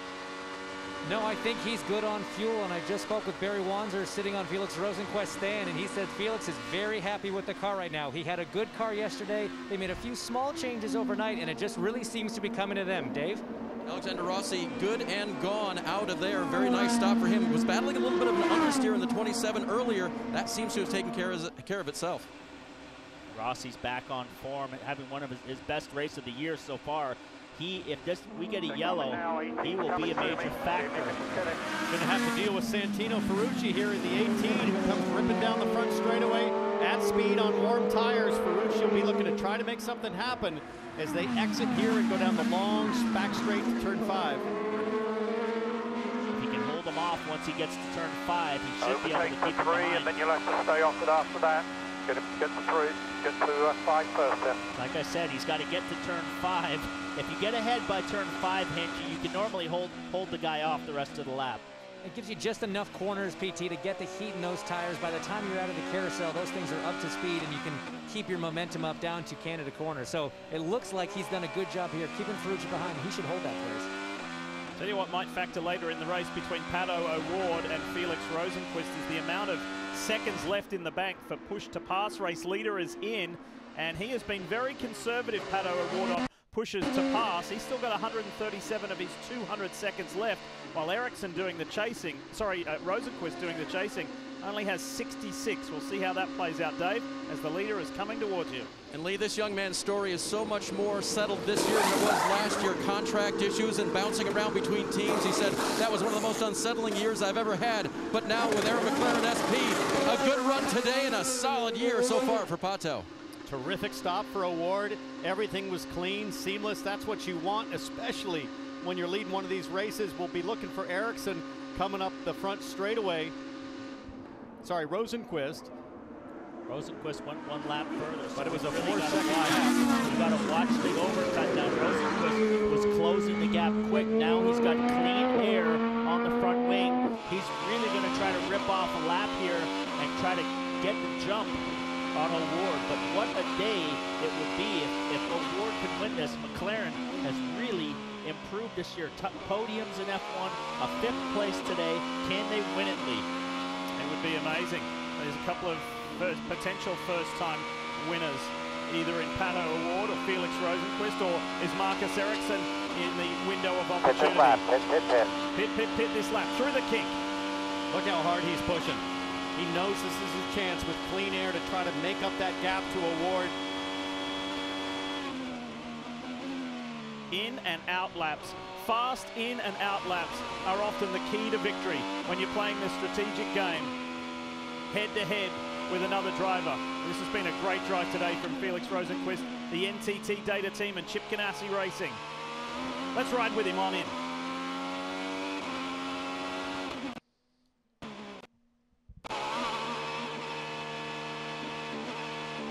All right, when you get here, wide open, straight in, stop at the sign.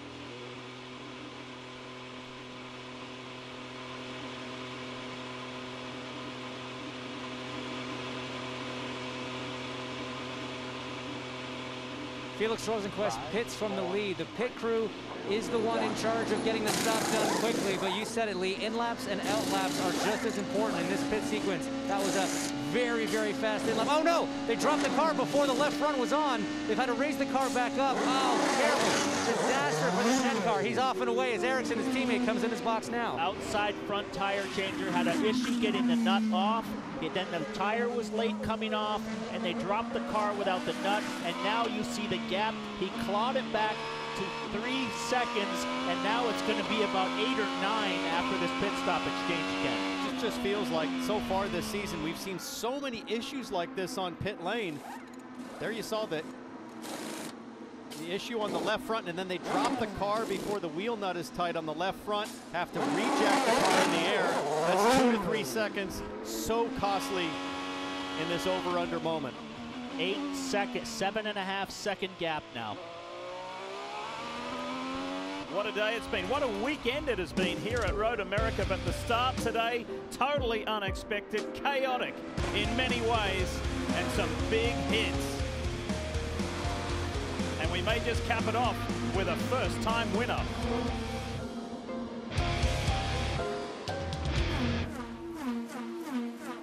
Leading by almost 8 seconds is 21-year-old Mexican Pato O'Ward. His real name is Patricio O'Ward, but prefers goes to go by Pato, and he is doing a super job for Arrow McLaren SP. McLaren partnering with Rick Peterson, Sam Schmidt. First time McLaren's been permanently involved in IndyCar since the late 1970s. Really good collaboration, but they had a lot of moving parts, new personnel. They had to do a lot of work to bring this all together and make it work. And so far, so good. Two young drivers, 21-year-old Pato O'Ward and 23-year-old Oliver Askew. That's the lead that O'Ward has over Felix Rosenquist. That's the gap first to second. 7.6 seconds now. And here are the comparative stops, boys. This is great. Side by side at the exact same moment. Watch the difference in pit stop time. Watch the fueler on the left. All set, gonna pull, down and away. There you see the air jack correction on Rosenquist. I'm gonna call that about 4 seconds, Paul. That was the difference in the gap. 4 seconds became 8 seconds on track after that sequence.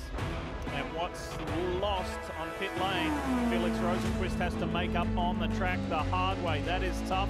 We'll see if he can do it. We're into the second half of the REV Grand Prix here at Road America.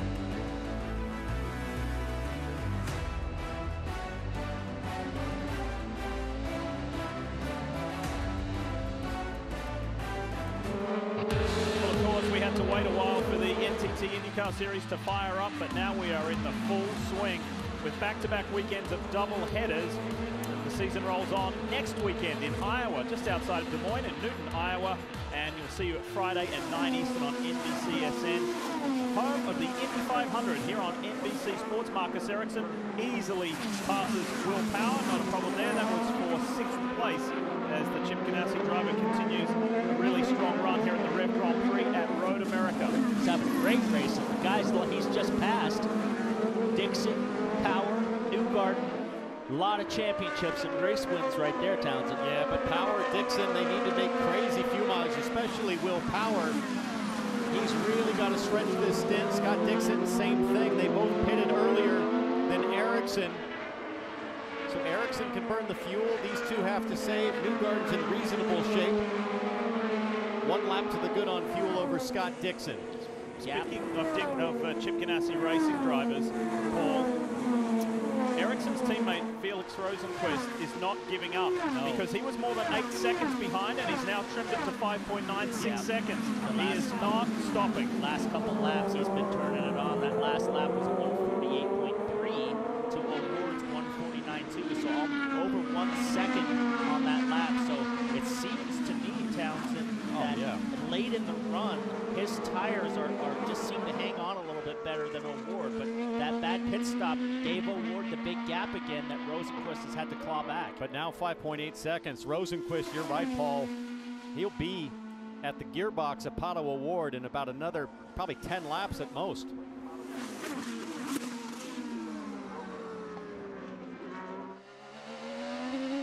Right along board now, guys, with the leader, Pato O'Ward, up into turn 6. Very difficult corner. The car gets very light as it crests the hill there, but not a lot of movement from the wheel. It really looks like Pato's car is on rails. He's managing it well to the fast turn 7, almost flat out in qualifying. Down the hill onto the brakes, one of 3 major brake zones here at Road America, and then he's set up for one of the most beautiful corners in motorsports, the carousel here. There's a reason that this racetrack is a favorite among drivers. This 4th gear, 5th gear corner, absolute neck stretcher. The G's building as the speed builds. It's one of the most fun things you can do in an IndyCar. Then into the kink. Used to be super treacherous. Still dangerous if you get it wrong, but easy flat in 6th gear. And then you snake your way down the back straight here into Canada Corner. Don't hate the name on that one. Again, hard on the brakes, down to 2nd gear. Very composed from Pato O'Ward. No oversteer on the exit, not spinning his tires. He's trying to conserve. He knows that Rosenquist is up behind him through turn 13. Bit of a crest at the entrance there.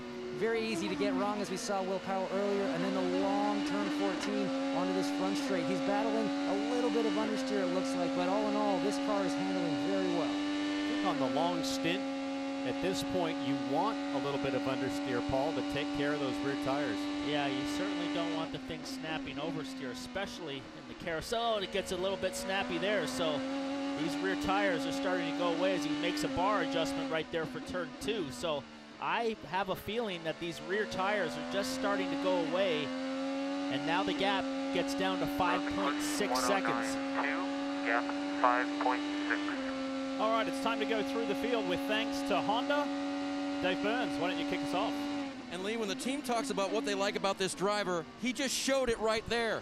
Fast hands, and when he saved that race car, that's the kind of thing that he's available to do all the time, part of the talent with this young driver. Hinch? Felix Rosenqvist running second right now. He is desperate for a strong result. He had a podium in the bag in Texas before a small mistake late in the race. He loves these road courses, but he loves the setup on his Chip Ganassi racing car right now. He is hunting down Pato O'Ward. Is today the day to turn things around for Alexander Rossi? Well, so far, so good. He's been in the hunt all day long. Strategy seems to be on par, and the handling of the 27 car is quite good. Different story for Santino Ferrucci. They've got to make something happen with the strategy, as in fuel saving. You just saw him get passed by the 88 of Colton Herta right there, the green and white car. But Ferrucci's going to need to save to make it on one more stop. Meanwhile, Herta scooted through. There he is right there, the California kid who's 20 years old now and doing so well in IndyCar competition, taking on after his father, Brian.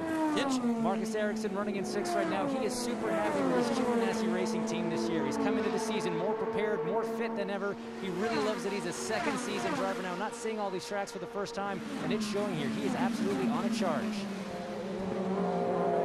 Scott Dixon is running next on the road in P7, obviously a little further back from his teammates, who are both doing very well. It just shows the pace that these Chip Ganassi cars have. He's a 3-time winner so far this season, only got to win a race, but it doesn't look like it's falling away from the number 9 guys just yet. This could be a points day for Scott Dixon. Power's next in line. This day did not start great for Will Power. Contact with multiple cars, a penalty to serve, a front wing to change. He's off strategy, he's saving fuel, but he's holding on to a top 10.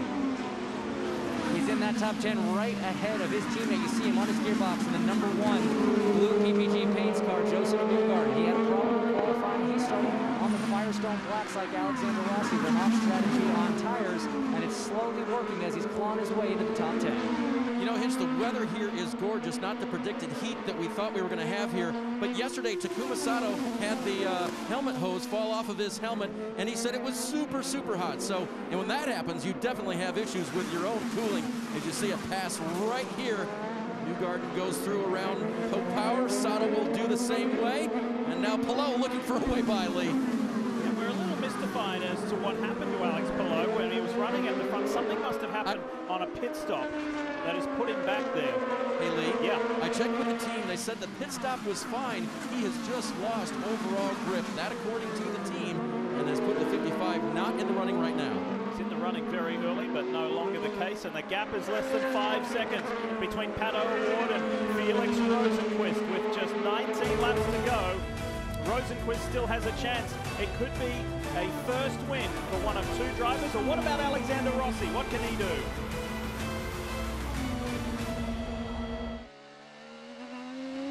Racing towards the final pit stop here, not too far away. This IndyCar broadcast being brought to you by Liberty Mutual Insurance.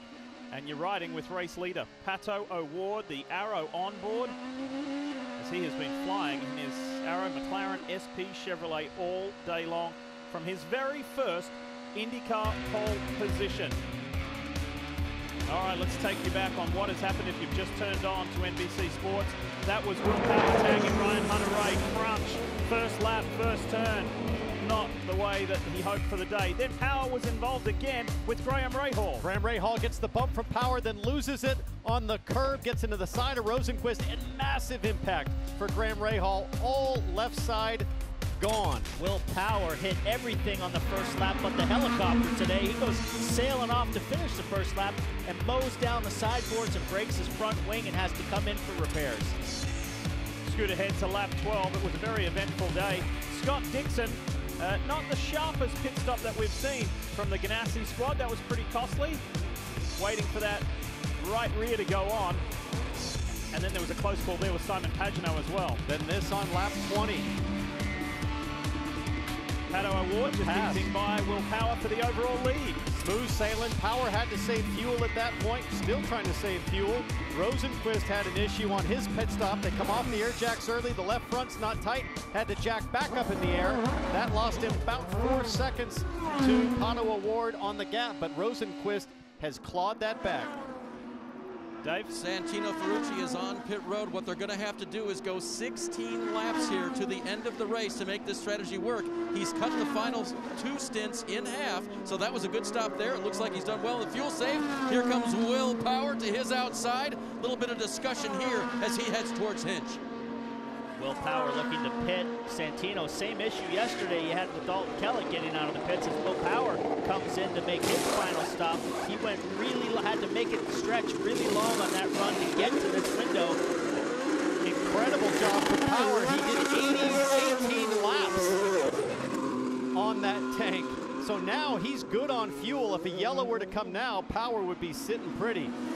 Great coaching from Ron Rzuski, the strategist. Dave Faustino, his engineer, keeping him calm after a wild and frantic and chaotic start to this REV Group Grand Prix here at Road America. With these guys that have pitted now, you're in the danger zone. O'Ward needs to either come in the next lap, or he could risk, if a yellow comes out, having a problem with the cars going behind as we go on board with Colton Herta. Look for Marcus Ericsson on the charge. He's having a great race, goes around the outside, and he's marching forward into the top 4 right now. And that's the hardship you'll suffer from pitting a little early to start this race. Herta struggling a bit on tires, struggling to get some fuel mileage as well.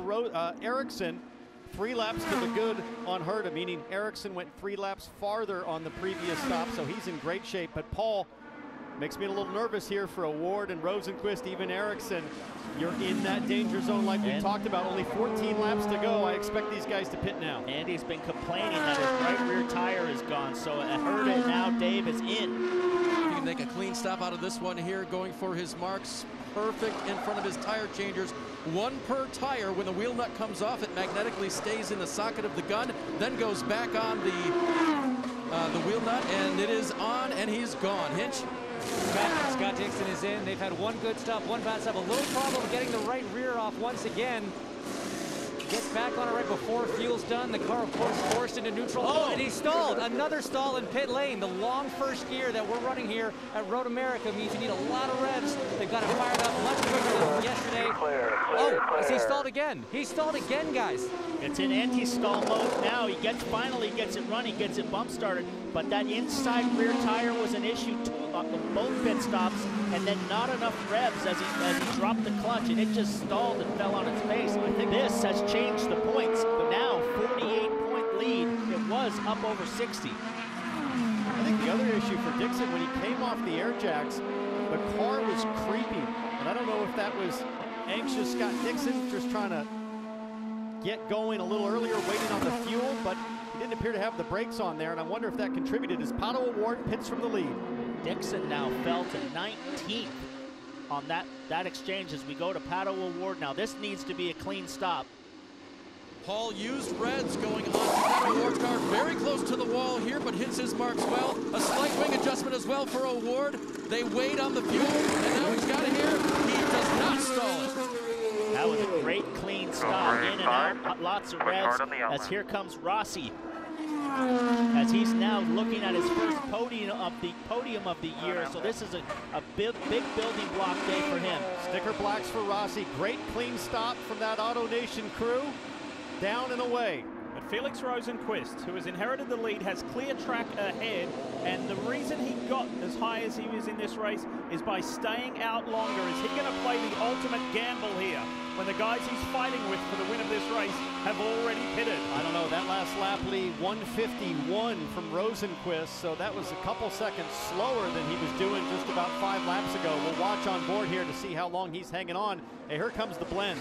Herta goes by, Ferrucci, Alex Palou exits pit lane. Rosenqvist has to have a monster in-lap. No mistakes on the pit stops. We've seen the Ganassi crew, both cars having issues on the pit stop. A couple more corners here, Hinch, before he comes up the hill to make his final stop. Yeah, guys, this is everything. He did the overcut to success in the first round. He's going to do it again here. That just means staying out a lap longer, using what's left of those tires. His pace has been good, while Pato O'Ward is struggling on the colder tires, trying to get up to speed. Pato needs to have a great out lap, and he needs to have a great in lap here. Felix Rosenqvist all sideways coming off the last corner. And Hinch, the big advantage here as well is that pit lane is basically empty. he can go and do what he wants with no distractions, not competing for pitting drivers and exiting drivers. This is very clever from the NTT data crew at Chip Ganassi Racing. Is it going to pay off for them? Clear ins and clear outs are very important. On the last set, he came in the same time as his teammate Marcus Ericsson. Maybe caught him a little bit off guard, trying to get out of there. Hopefully the 8 does not hold him up this time. We see them set up there. He's on the marks. He's going with sticker blacks. Pato O'Ward went with the used reds, and it's a very clean stop. He is away in gear and off.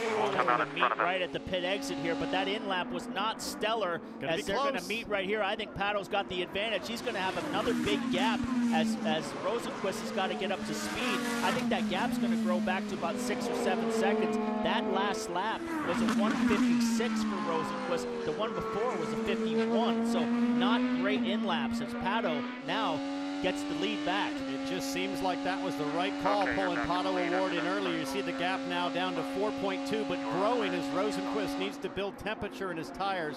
Pato O'Ward, with 12 laps to go, has a victory in sight. Successful drivers dine on victory. That's the juice that keeps them going. And these two guys have not won a motor race in 2 years. For Pato O'Ward, it was Indy Lights. For Felix Rosenqvist, it was Formula E. Who's going to win this one today?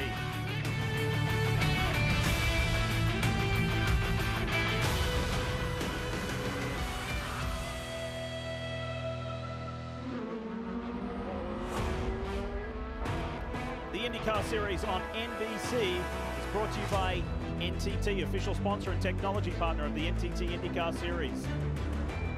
By Fifth Third Bank, official partner of Rahal Letterman Lanigan Racing. This is banking, a Fifth Third better. And by Liberty Mutual Insurance, only pay for what you need. Great to be back here at Road America. Elkhart Lake, that's one of the landmark spots. Siebkens. And if you go there any 7 days of the week, you'll see David Hobbs, our old mate from Formula One on NBC. Hobbo's been here actually the last couple of days, driving the pace car for some vintage IndyCar racing, and has been having a blast, and it was great to catch up with David again and his family. They're doing well. This is their summer home. So Hobbo's still going strong, fellas.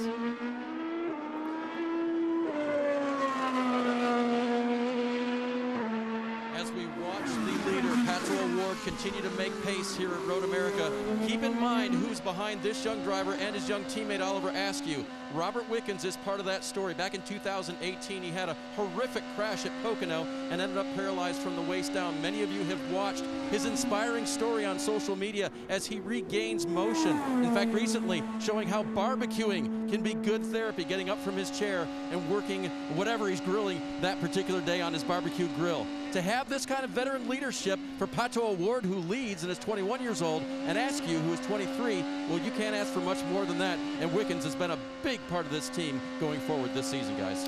Guys, right now it's really a battle of tires. O'Ward on reds, Rosenqvist on blacks. Right now, the last lap, O'Ward was about a half a second slower than Rosenqvist, but he could, Townsend, just kind of be saving those tires, make Rosenqvist drive his tail off to catch him. Catching is one thing, getting by is another. I'm a little surprised that they went with that gamble on the used reds with O'Ward, because O'Ward seemed to be comfortably able to hold off Rosenqvist in the closing laps before they came to pit lane the last time. Right on board here with Rosenqvist. Last lap, 48.6 for O'Ward, 48.3 for Rosenqvist, a 3/10 advantage, but only catching up 0.3 of a second. It's going to take a long time to get there. Down to 5 seconds, that gap. First to second. Here comes Rosenqvist. A couple of podiums last year, lots of top 10s in his rookie season in the NTT IndyCar Series. Can this be the day he catches his first victory? Yesterday had suffered a broken spark plug, T-Bell, which put an end to his day. Every corner you see that gap in the upper left. Just start to keep tickling downwards. 4.8 went up just a little bit there.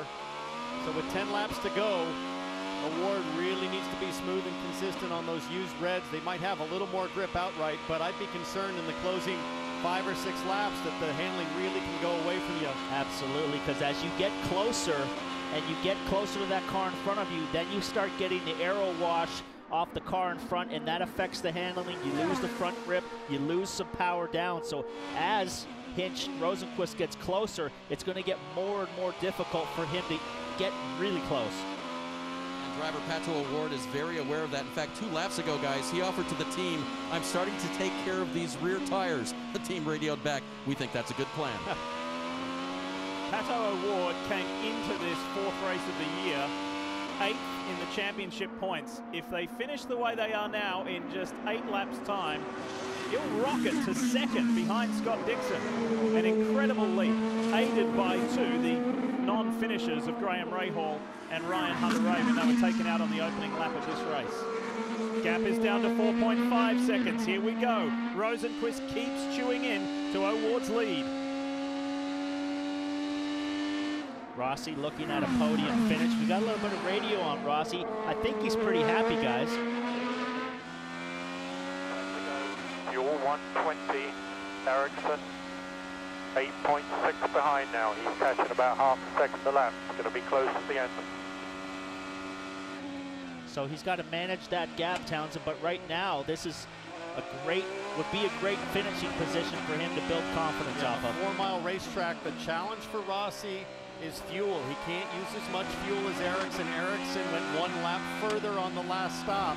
So that's the fuel number that Rob Edwards is giving Rossi to make it to the end. And you can hear a little bit of the concern in Rob Edwards' voice. He knows that to hit that fuel number, the gap is going to shrink and it's going to be close at the finish line between those 2 drivers for the final podium spot. Well, he's one of the best in the business at making fuel mileage. He won the Indy 500 on a fuel mileage race, went longer than everybody there, and last year he won this race by going longer and faster than everybody else on fuel. Meanwhile, that gap between O'Ward and Rosenqvist continues to shrink, and there is the black and blue NTT data car looming, hunting. Gap to Rosenqvist, 4.3.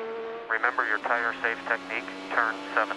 Tire save technique. The black tires, the rears, seem to go away a little bit faster than the reds. O'Ward says he's working on saving his tires.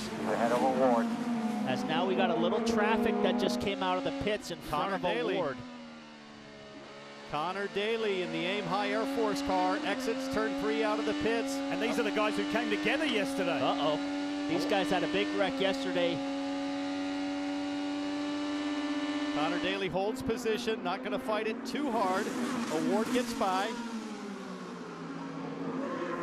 Very polite move from Connor Daly. He could have made that a lot more difficult for the race leader. Here's the issue, Townsend, is now Connor Daly is a car in between himself and Rosenqvist, so that's going to upset the airflow of Rosenqvist's car even more now with 2 cars in front. Daly is 1 lap down. Barry Wanzer giving the information to Rosenqvist. Interesting to see if Daly tries to unlap himself. He's just come out of the pits on sticker reds with very few laps to go, probably pretty light on fuel as well. So he will definitely have a faster car. It'll be interesting to see if he tries to unlap himself. Yeah, guys, you heard the radio transmission from the team of Pato O'Ward saying, remember your tire save technique in turn 7. This is no doubt one of the areas where Robert Wickens has been a huge help. He will have gone through data with these guys and showed them ways to adjust your steering input, adjust your throttle, to not only limit the wheel spin on the car, but also just adding too much yaw, too much slip angle, and sliding the back end of that car. That leaves the rubber on the tire and not on the racetrack, which is what he needs right now. 6, gray 6, gap to Rosenqvist. 4.2. I like how calm his engineer is on the radio with him, just super calm, giving him all the information that he needs. O'Ward not sounding nearly as calm on the radio with the reply there. And I wonder if he's checking his mirrors, because Connor Daly really seems to be hanging on quite easily with those fresh reds to the back of O'Ward. The advantage is it gives him a buffer. So, I mean, it's really up to Connor whether he decides if Rosenqvist catches him, whether he just lets him go by. But right now, he's got a little buffer in between. 3.9 seconds, so it's not changing by a huge margin. Coming down a tenth or 2 here or there. First career winners here at Road America. There's a really interesting list of drivers there, headed by the inaugural race winner here in 1982, Hector Rabake, who won his first and only IndyCar race. He led his one and only lap in IndyCar. He finished his one and only. He finished his first IndyCar race all in one. So that was quite the weekend, and then he retired. Pato O'Ward, if he wins today, he's not retiring. He's just at the beginning of what is a really exciting career. The 2018 Indy Lights champion. 3.8 seconds the margin now. This guy had the most crazy year last year, PT. He did 7 races with Carlin in IndyCar. Then he got signed. He got signed by Red Bull. There may have been an opportunity to go to Formula One. So he was an official Red Bull driver. They said, we want you to come to Europe. We're going to put you in an F2 car. He did 2 races in F2. They said, well, maybe it didn't quite work out with that particular team. We're going to send you to a Japanese Super Formula, where he raced against Alex Palou, and he did 3 races there for Team Mugen. So he went all over the world last year to finally come back to North America, settle down, sign a contract with Arrow McLaren SP, and here he is on the verge, just 6 laps away from his maiden IndyCar race win. Connor Daly is on the hunt. He's a lap down, but he would love to finish on the lead lap, and he would also like to give a hard time to this guy who he came together with yesterday in the race. There was a huge accident for Connor Daly. O'Ward was able to get by unscathed, and I'm sure Connor's thinking, you know what? Daly behind is not for position. Yeah, no need to fight and use up your tires with Connor Daly, so he's almost better off letting him go, but he doesn't want to give up that buffer. But back to Pato O'Ward, last year he started the season as the darling of the media. He made crazy moves on track. He got snapped up to go to Europe to try to go to Formula One, and really it all just went bad for him all year. So he got a lifeline from Zach Brown to join this team, and he's making it work. They just passed through the corner where the accident was yesterday. That's O'Ward on the inside, gets together with Connor Daly, who had a huge shunt, dislocated his shoulder, a lot of pain overnight, and recovered to come back. But I'll tell you, the downside, Paul, of letting Connor Daly by is it's not as if Connor would then just drive away. Connor might be able, or might not be able to be fast enough to pull away, which would then back O'Ward up to Rosenquist and give Rosenquist a shot in the final few laps. I'm sure Connor's a little salty about what happened yesterday and is applying pressure and just thinking, well, you know what, maybe I can put enough pressure on this guy and he'll make a mistake, because he's sliding that car around, and the gap now is down to 3 seconds. Look for Rosenquist, here he comes. This is far from over. Remember, Road America is 4 miles. They've still got 20 miles of driving right now left. 5 laps to go. Gap to Rosenquist, 3.5. Connor Daly's lap times, guys, on those fresh tires are so quick. They're faster than Felix Rosenquist, faster than Pato O'Ward. There is an argument here for maybe letting Connor go and not putting himself in a position where he could have trouble. This is what we talked about Scott Dixon being so good at. Don't put yourself in a position to be caught up in somebody else's mistakes. Right now, Connor is very quick on those old, or those brand new red fire stuff. Another car. More traffic. That's Dalton Kellett up ahead, who's circulating at about a second a lap slower than Pato O'Ward. So now what does O'Ward do? If he goes too slow, if he lets Connor by, he might allow Rosenquist to get into the draft on these long straightaways. Exactly. 2.7, it's as close as we've seen at the gap. Here we go, it is on. Decisions to make. He's got to make quick work of Dalton Kellett. Dalton will obviously play fair. He's not on the pace. And if he can put another car in between himself and Rosenquist, this might also give him enough buffer. Dalton Kellett, though, on the lead lap.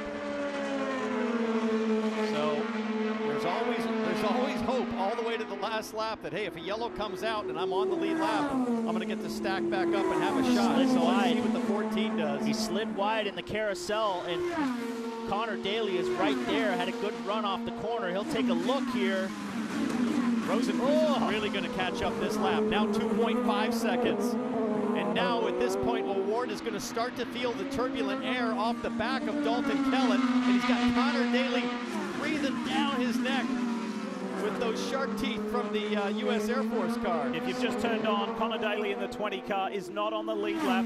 He's not trying to pass Pato O'Ward for position per se. It'll just get him back on the lead lap, that's all. However, it's a distraction, and O'Ward now lets him by, and now it's a clean fight between first and second. Rosenquist has a clear view of that Arrow McLaren Chevrolet. The gap is going to close quick now. Now he's got turbulent air in front of him. He's got to get by Dalton Kellett, but Dalton Kellett's on, I think, is on fresh tires. Right now, his pace is pretty good. Last lap for O'Ward, 150. Last lap For Rosenqvist, 1:49.2, a full second a lap quicker. The gap is 1.4 seconds. That cost Award, letting Connor Daly by with the lap traffic of Dalton Kellett. The race is on, 4 laps to go.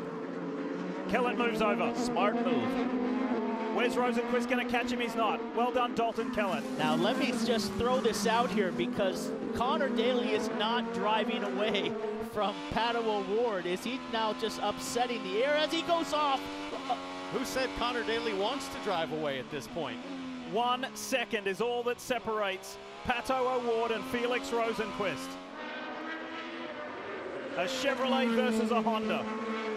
Arrow McLaren SP versus Chip Ganassi O'Ward Racing. got way wide. Super wide, pushed way wide through the carousel. A lot of marbles out there too. He might be slow through the kink. And don't forget, O'Ward started this stint on used tires. When they come around, there will be 3 laps to go. They've almost completed this lap, and that image of Felix Rosenqvist is getting larger and larger. Short shifting out of the corner there a little bit, not trying to spin the tires up. Right now, he's got the advantage of this turbulent air for Rosenqvist, so he's got to get closer to that gap, and he doesn't have the new tires like Connor Daly 3 laps to go at the line. to stay close. Who's got more push to pass, Townsend? Well, O'Ward with 40 seconds at the line. Rosenqvist at 34 seconds left of push to pass. Little radio here from Pato O'Ward. Pato, we need fuel 2.8, 2.8. You just got 2.7, very small save, but give it to us, please. Another issue for Pato O'Ward is that Rosenqvist went 1 lap further on the last stop, so Rosenqvist more fuel available. O'Ward still needs to hit a number. Talk about a young driver with a full agenda of needs here to close out the win. That is a tall order, Paul. Save fuel and save your lead. Gap now 1.7 tenths of a second. Now it's below 1 second. He is right there. Oh, he almost dips a wheel off on the entry of turn 6. What a chase, and it hasn't just been one from Felix Rosenqvist. He's had to do it twice after that pit stop error. And he brought it from an 8-second lead down to this. And he's done that a couple of times. Equally, what a phenomenal day and drive from Pato O'Ward. Whoever wins this one in 2.5 laps time has truly earned it for their maiden NTT IndyCar Series win. Rosenqvist is super brave. Remember last year at the race in Mid-Ohio with Scott Dixon, he was racing his teammate for the win, banging wheels with him. He's not afraid to mix it up.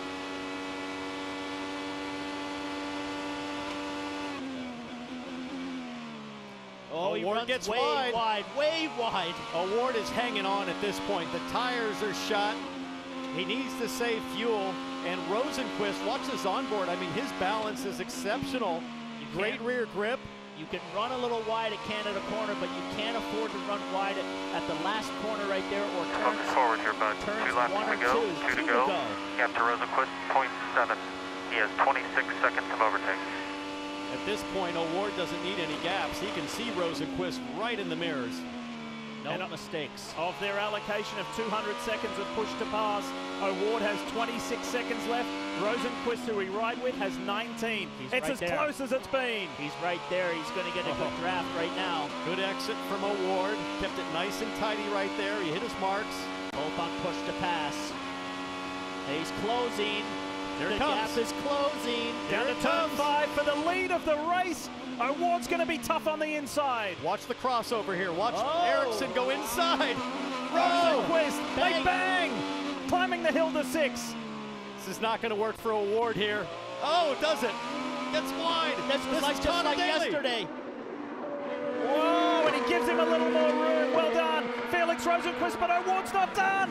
Pato coming back. Can't quite do it. Outside's the long way there. He's got to stay close here in the carousel. Don't lose the gap and go for the push to pass. But he's out there in the marbles a little bit. Can't keep it tucked down. It goes loose on him. And there goes Rosenqvist. He saved those newer tires for when it mattered. Take a drink of water. Take a drink of water. This was like Simon Pagenaud chasing down Scott Dixon at Indianapolis last year. With 1.5 laps to go, Rosenqvist takes the lead. And with 1.5 laps to go, Chip Ganassi is on his way to winning 4 of the first 4. People thought it may have been Scott Dixon. winning all four and matching a record that Alex Zanardi did within Chip Ganassi Racing.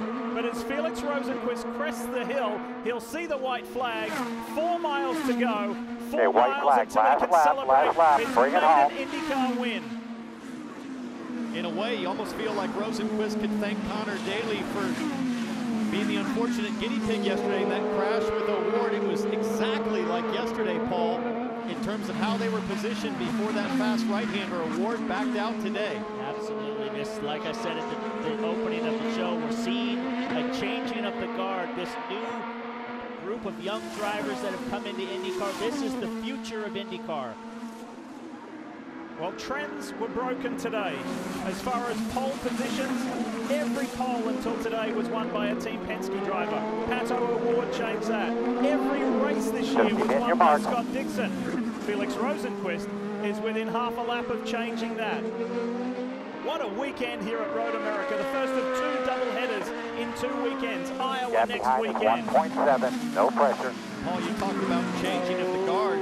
Not only that at the front, I mean, just look down the list all the way to P7. You've got Ericsson, Herta, Ferrucci, Pillow, all those young guns that have showed so much promise and technique and performance through testing in the early races, all realizing great results today. Yeah, the first old-time vet is really Sato in 8th, so Newgarden in 9th. So this is the new era of IndyCar, this young talent. It's an important weekend for Alexander Rossi, a rebound weekend, but that's a secondary story. The primary story is this guy here, Felix Rosenqvist. He was denied a victory by his teammate Dixon at Mid-Ohio last year by less than 1/10 of 1 second. Nobody is going to deny Felix Rosenqvist victory here. Rosenqvist is an IndyCar race winner here at Road America. Race winner. Congrats. Great job, everybody. Great job. Yeah. Thank you, guys. What a race. It's finally over. The wait, that is. Rosenqvist has got so close, he thought he may have been in the hunt for a win at Texas this year when Dixon was so dominant. He crashed late in the race. The wait is over for Felix Rosenqvist. Good job. And you're going to feel a little for Pato O'Ward, who had driven such an amazing race. There's Chris Simmons, race engineer, on the Rosenqvist box with Barry Wanzer and Chip Ganassi. The NTT data car has won at the hands of Felix Rosenqvist. Superb drive from the 28-year-old Swede, who says, I'm here. I can win, I've done it, and now I want to chase a championship. He had a rough start to the year, but here in the 4th round, Felix Rosenqvist is a race winner, and this is how he went to the front. Forcefully, but cleanly, in a good scrap with young Pato O'Ward.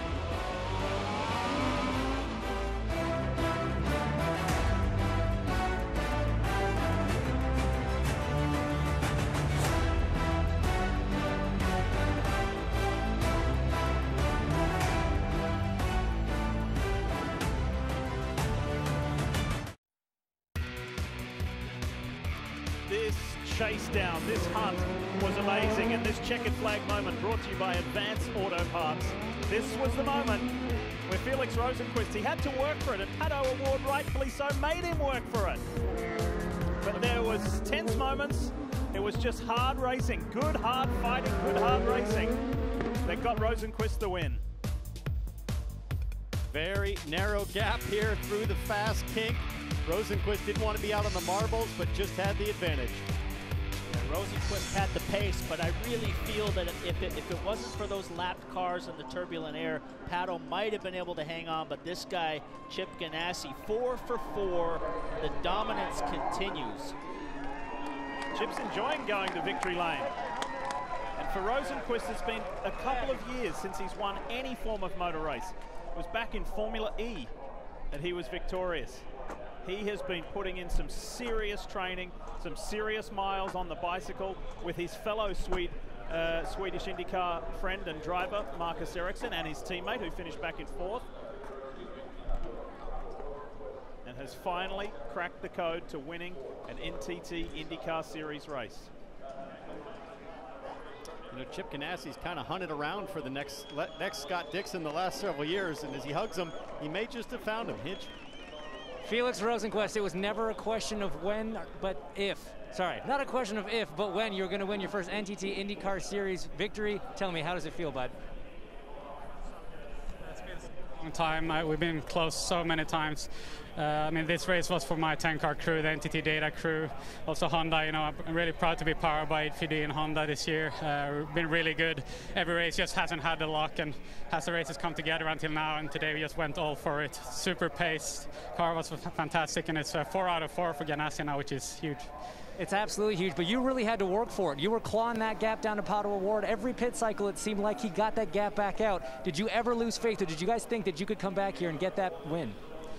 Yeah, it was, you know, it was a lot of hard-earned seconds there on track that we lost in the pit a couple of times, but we had so much pace, and we kept closing in almost half a second every lap. And then when they said that Pato was on the used red side, you know, obviously you get a lot of faith that he might drop off in the end, and that's what happened. So just stayed cool until the end, and then went for a really used all my push to pass in one lap and got him. So a really good fight with him there, a bit squirrely out of turn 5 there, but good show and good fun. When it went south in that one pit stop, did you think that was it? No, I mean, we came out in clear air, and that was the key. You know, whenever this guy gives me clear air, you know, we're really fast. We showed that before, so yeah, amazing feeling. Well, congratulations, buddy. Welcome to the club. Awesome to see you finally in victory lane, and 4 out of 4 for Chip Ganassi Racing. What a start.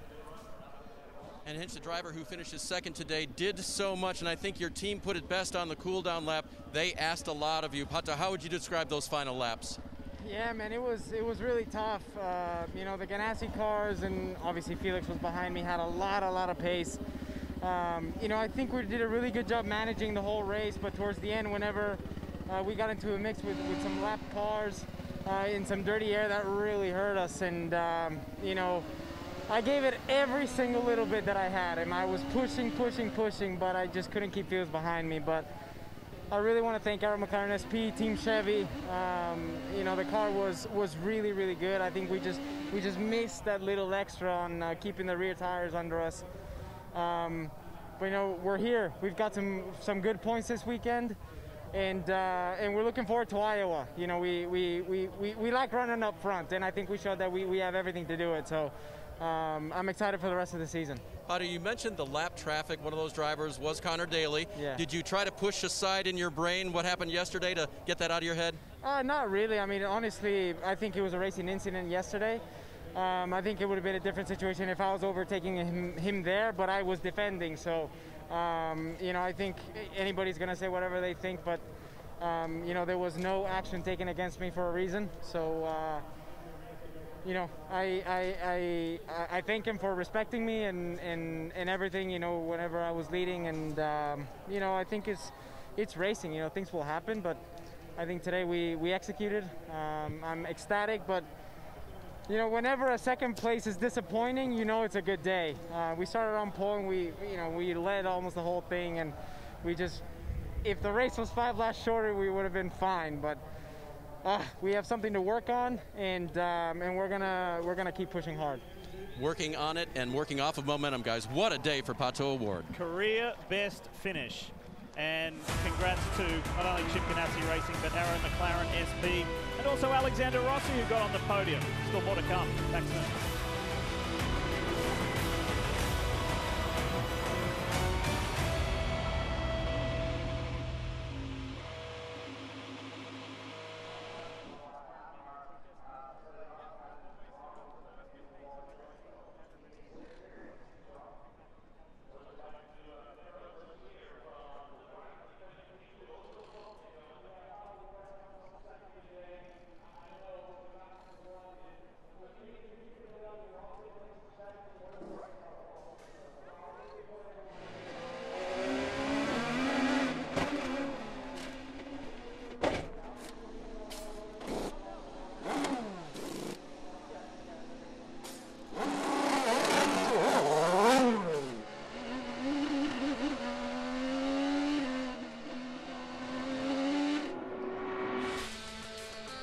Felix Rosenquist A first-time winner. That feeling he will never, ever forget. Yeah, he's been working so hard towards that, and it's finally here. What a day that this 28-year-old Swedish driver had. Look at this. He gets a huge hit from Graham Rahal. Bang! How did that car not get damaged? I do not know. Rahal, by the way, was okay. And then he had to fight his way through the field.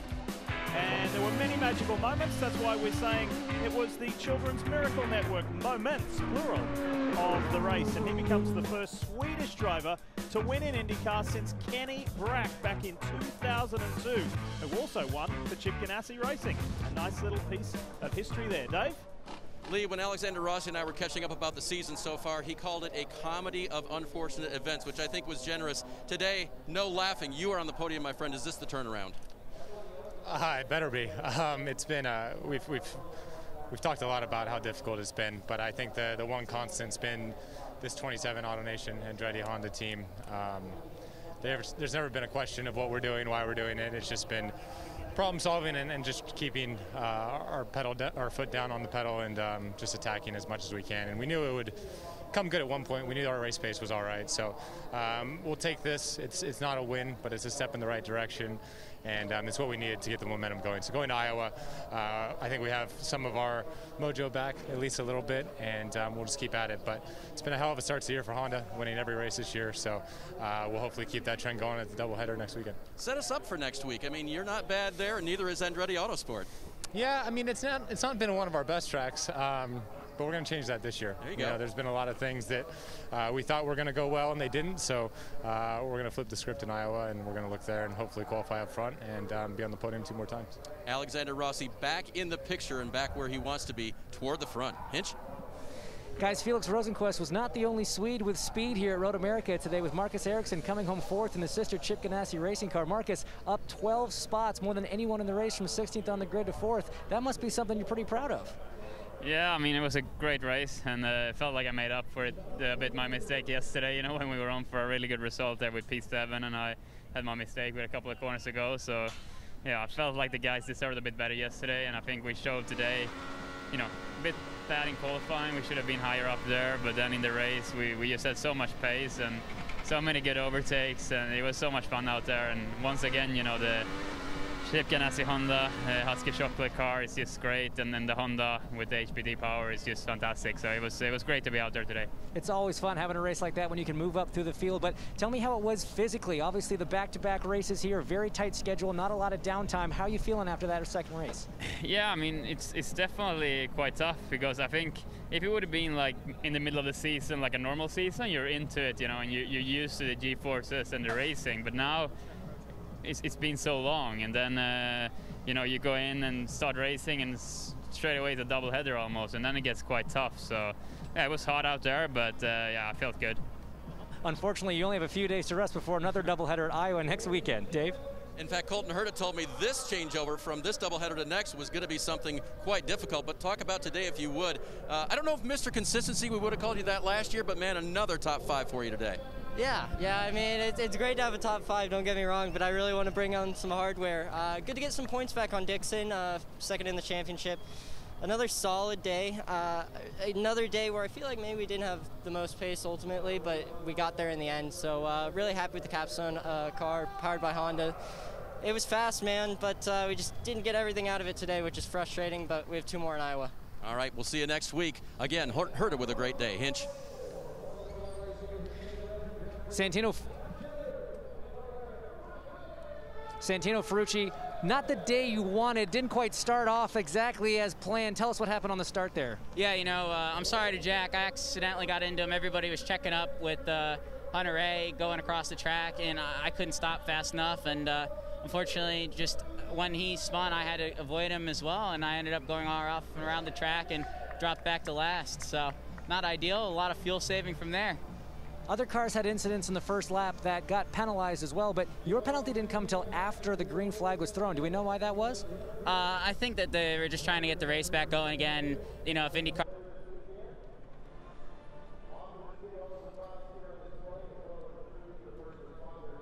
And a little technical glitch there as Dale Coyne walking in the background.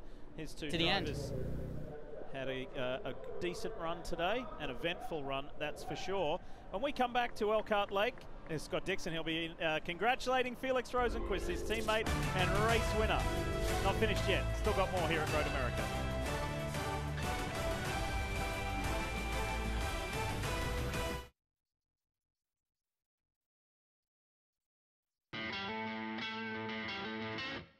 Keep digging. Dig. Where the fight is. He doesn't make it easy. That's safe. Help. Oh, look at this gaggle of cars.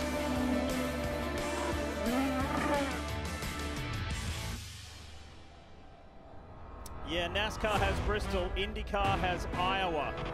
And you can see it next weekend, yeah. Twice for the same price. We're looking forward to it. So race 1 is on Friday at 9 p.m. Eastern, and then Saturday 8:30 p.m. as the season really rolls on. Like I said earlier in the broadcast, we had to wait quite a while, of course, because it's the nature of 2020 with COVID-19. But now, after a delay, IndyCar is back on a roll, and we're getting into the meat of the season. And that's a feeling that Felix Rosenqvist has never had, being the winner in IndyCar. Well done again to the Swedish driver. Dave?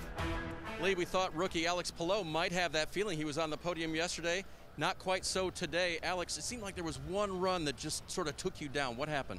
Yeah, well, first of all, we had a great weekend. The target for this weekend was to finish in the top 10 both races. We had a podium finish at P7 today, so it was great. But yeah, when you see yourself P2 and following the first one, the guy leading in the first run, you always want to finish in the podium again. But yeah, we had the problem on the second run, first one in the blacks. We couldn't get the tires to work, and I just struggled a lot through all the runs. So we lost like, I don't know, 10, 15 seconds in one run. So that puts us in a really bad track position. But then, to be honest, I was happy that we ended up P11, and then we came back to 7. So super happy, getting experience, getting to know how to work in IndyCar. Man, this championship is nice, but it's really tough. And we'll get there. We'll get there for sure. All right, Lee, no question. The Spaniard will be back after a good weekend here. Yeah, definitely. A podium and a top 7 is fantastic as we take another look, a closer look at the results. And, you know, just in case you missed it with James' interview with Marcus Ericsson, he made up 12 positions on his starting spot, and he continues now. That's 3 top 10s in a row for Ericsson. Yeah, terrific result. And once again, so many of these young drivers showing their strength here this weekend, frankly, at Road America. As we look down the list, Takuma Sato with a solid finish. But I think, strangely, Paul, no Penske's in the top 5. The best one, Newgarden, in 9th. It was a rare off day for Team Penske and Chevrolet. Absolutely. A lot of Honda dominance there at the front. The only Chevy was Pato O'Ward, and on that last stint, he did have to save a little bit of fuel, and Rosenqvist was going flat out, so maybe that was the advantage. For Hunter Ray and Graham Rahal, terrific starting positions, but it all ended early with that contact from Will Power. But as we look to the IndyCar Series point standings after 4 races, my eyes jump straight to Pato O'Ward, right up into the 4th position in the championship. The lead for Dixon is still strong, but several other drivers starting to close in. Do you know what a chaotic day it was? 12 of the top 14 in the points changed positions.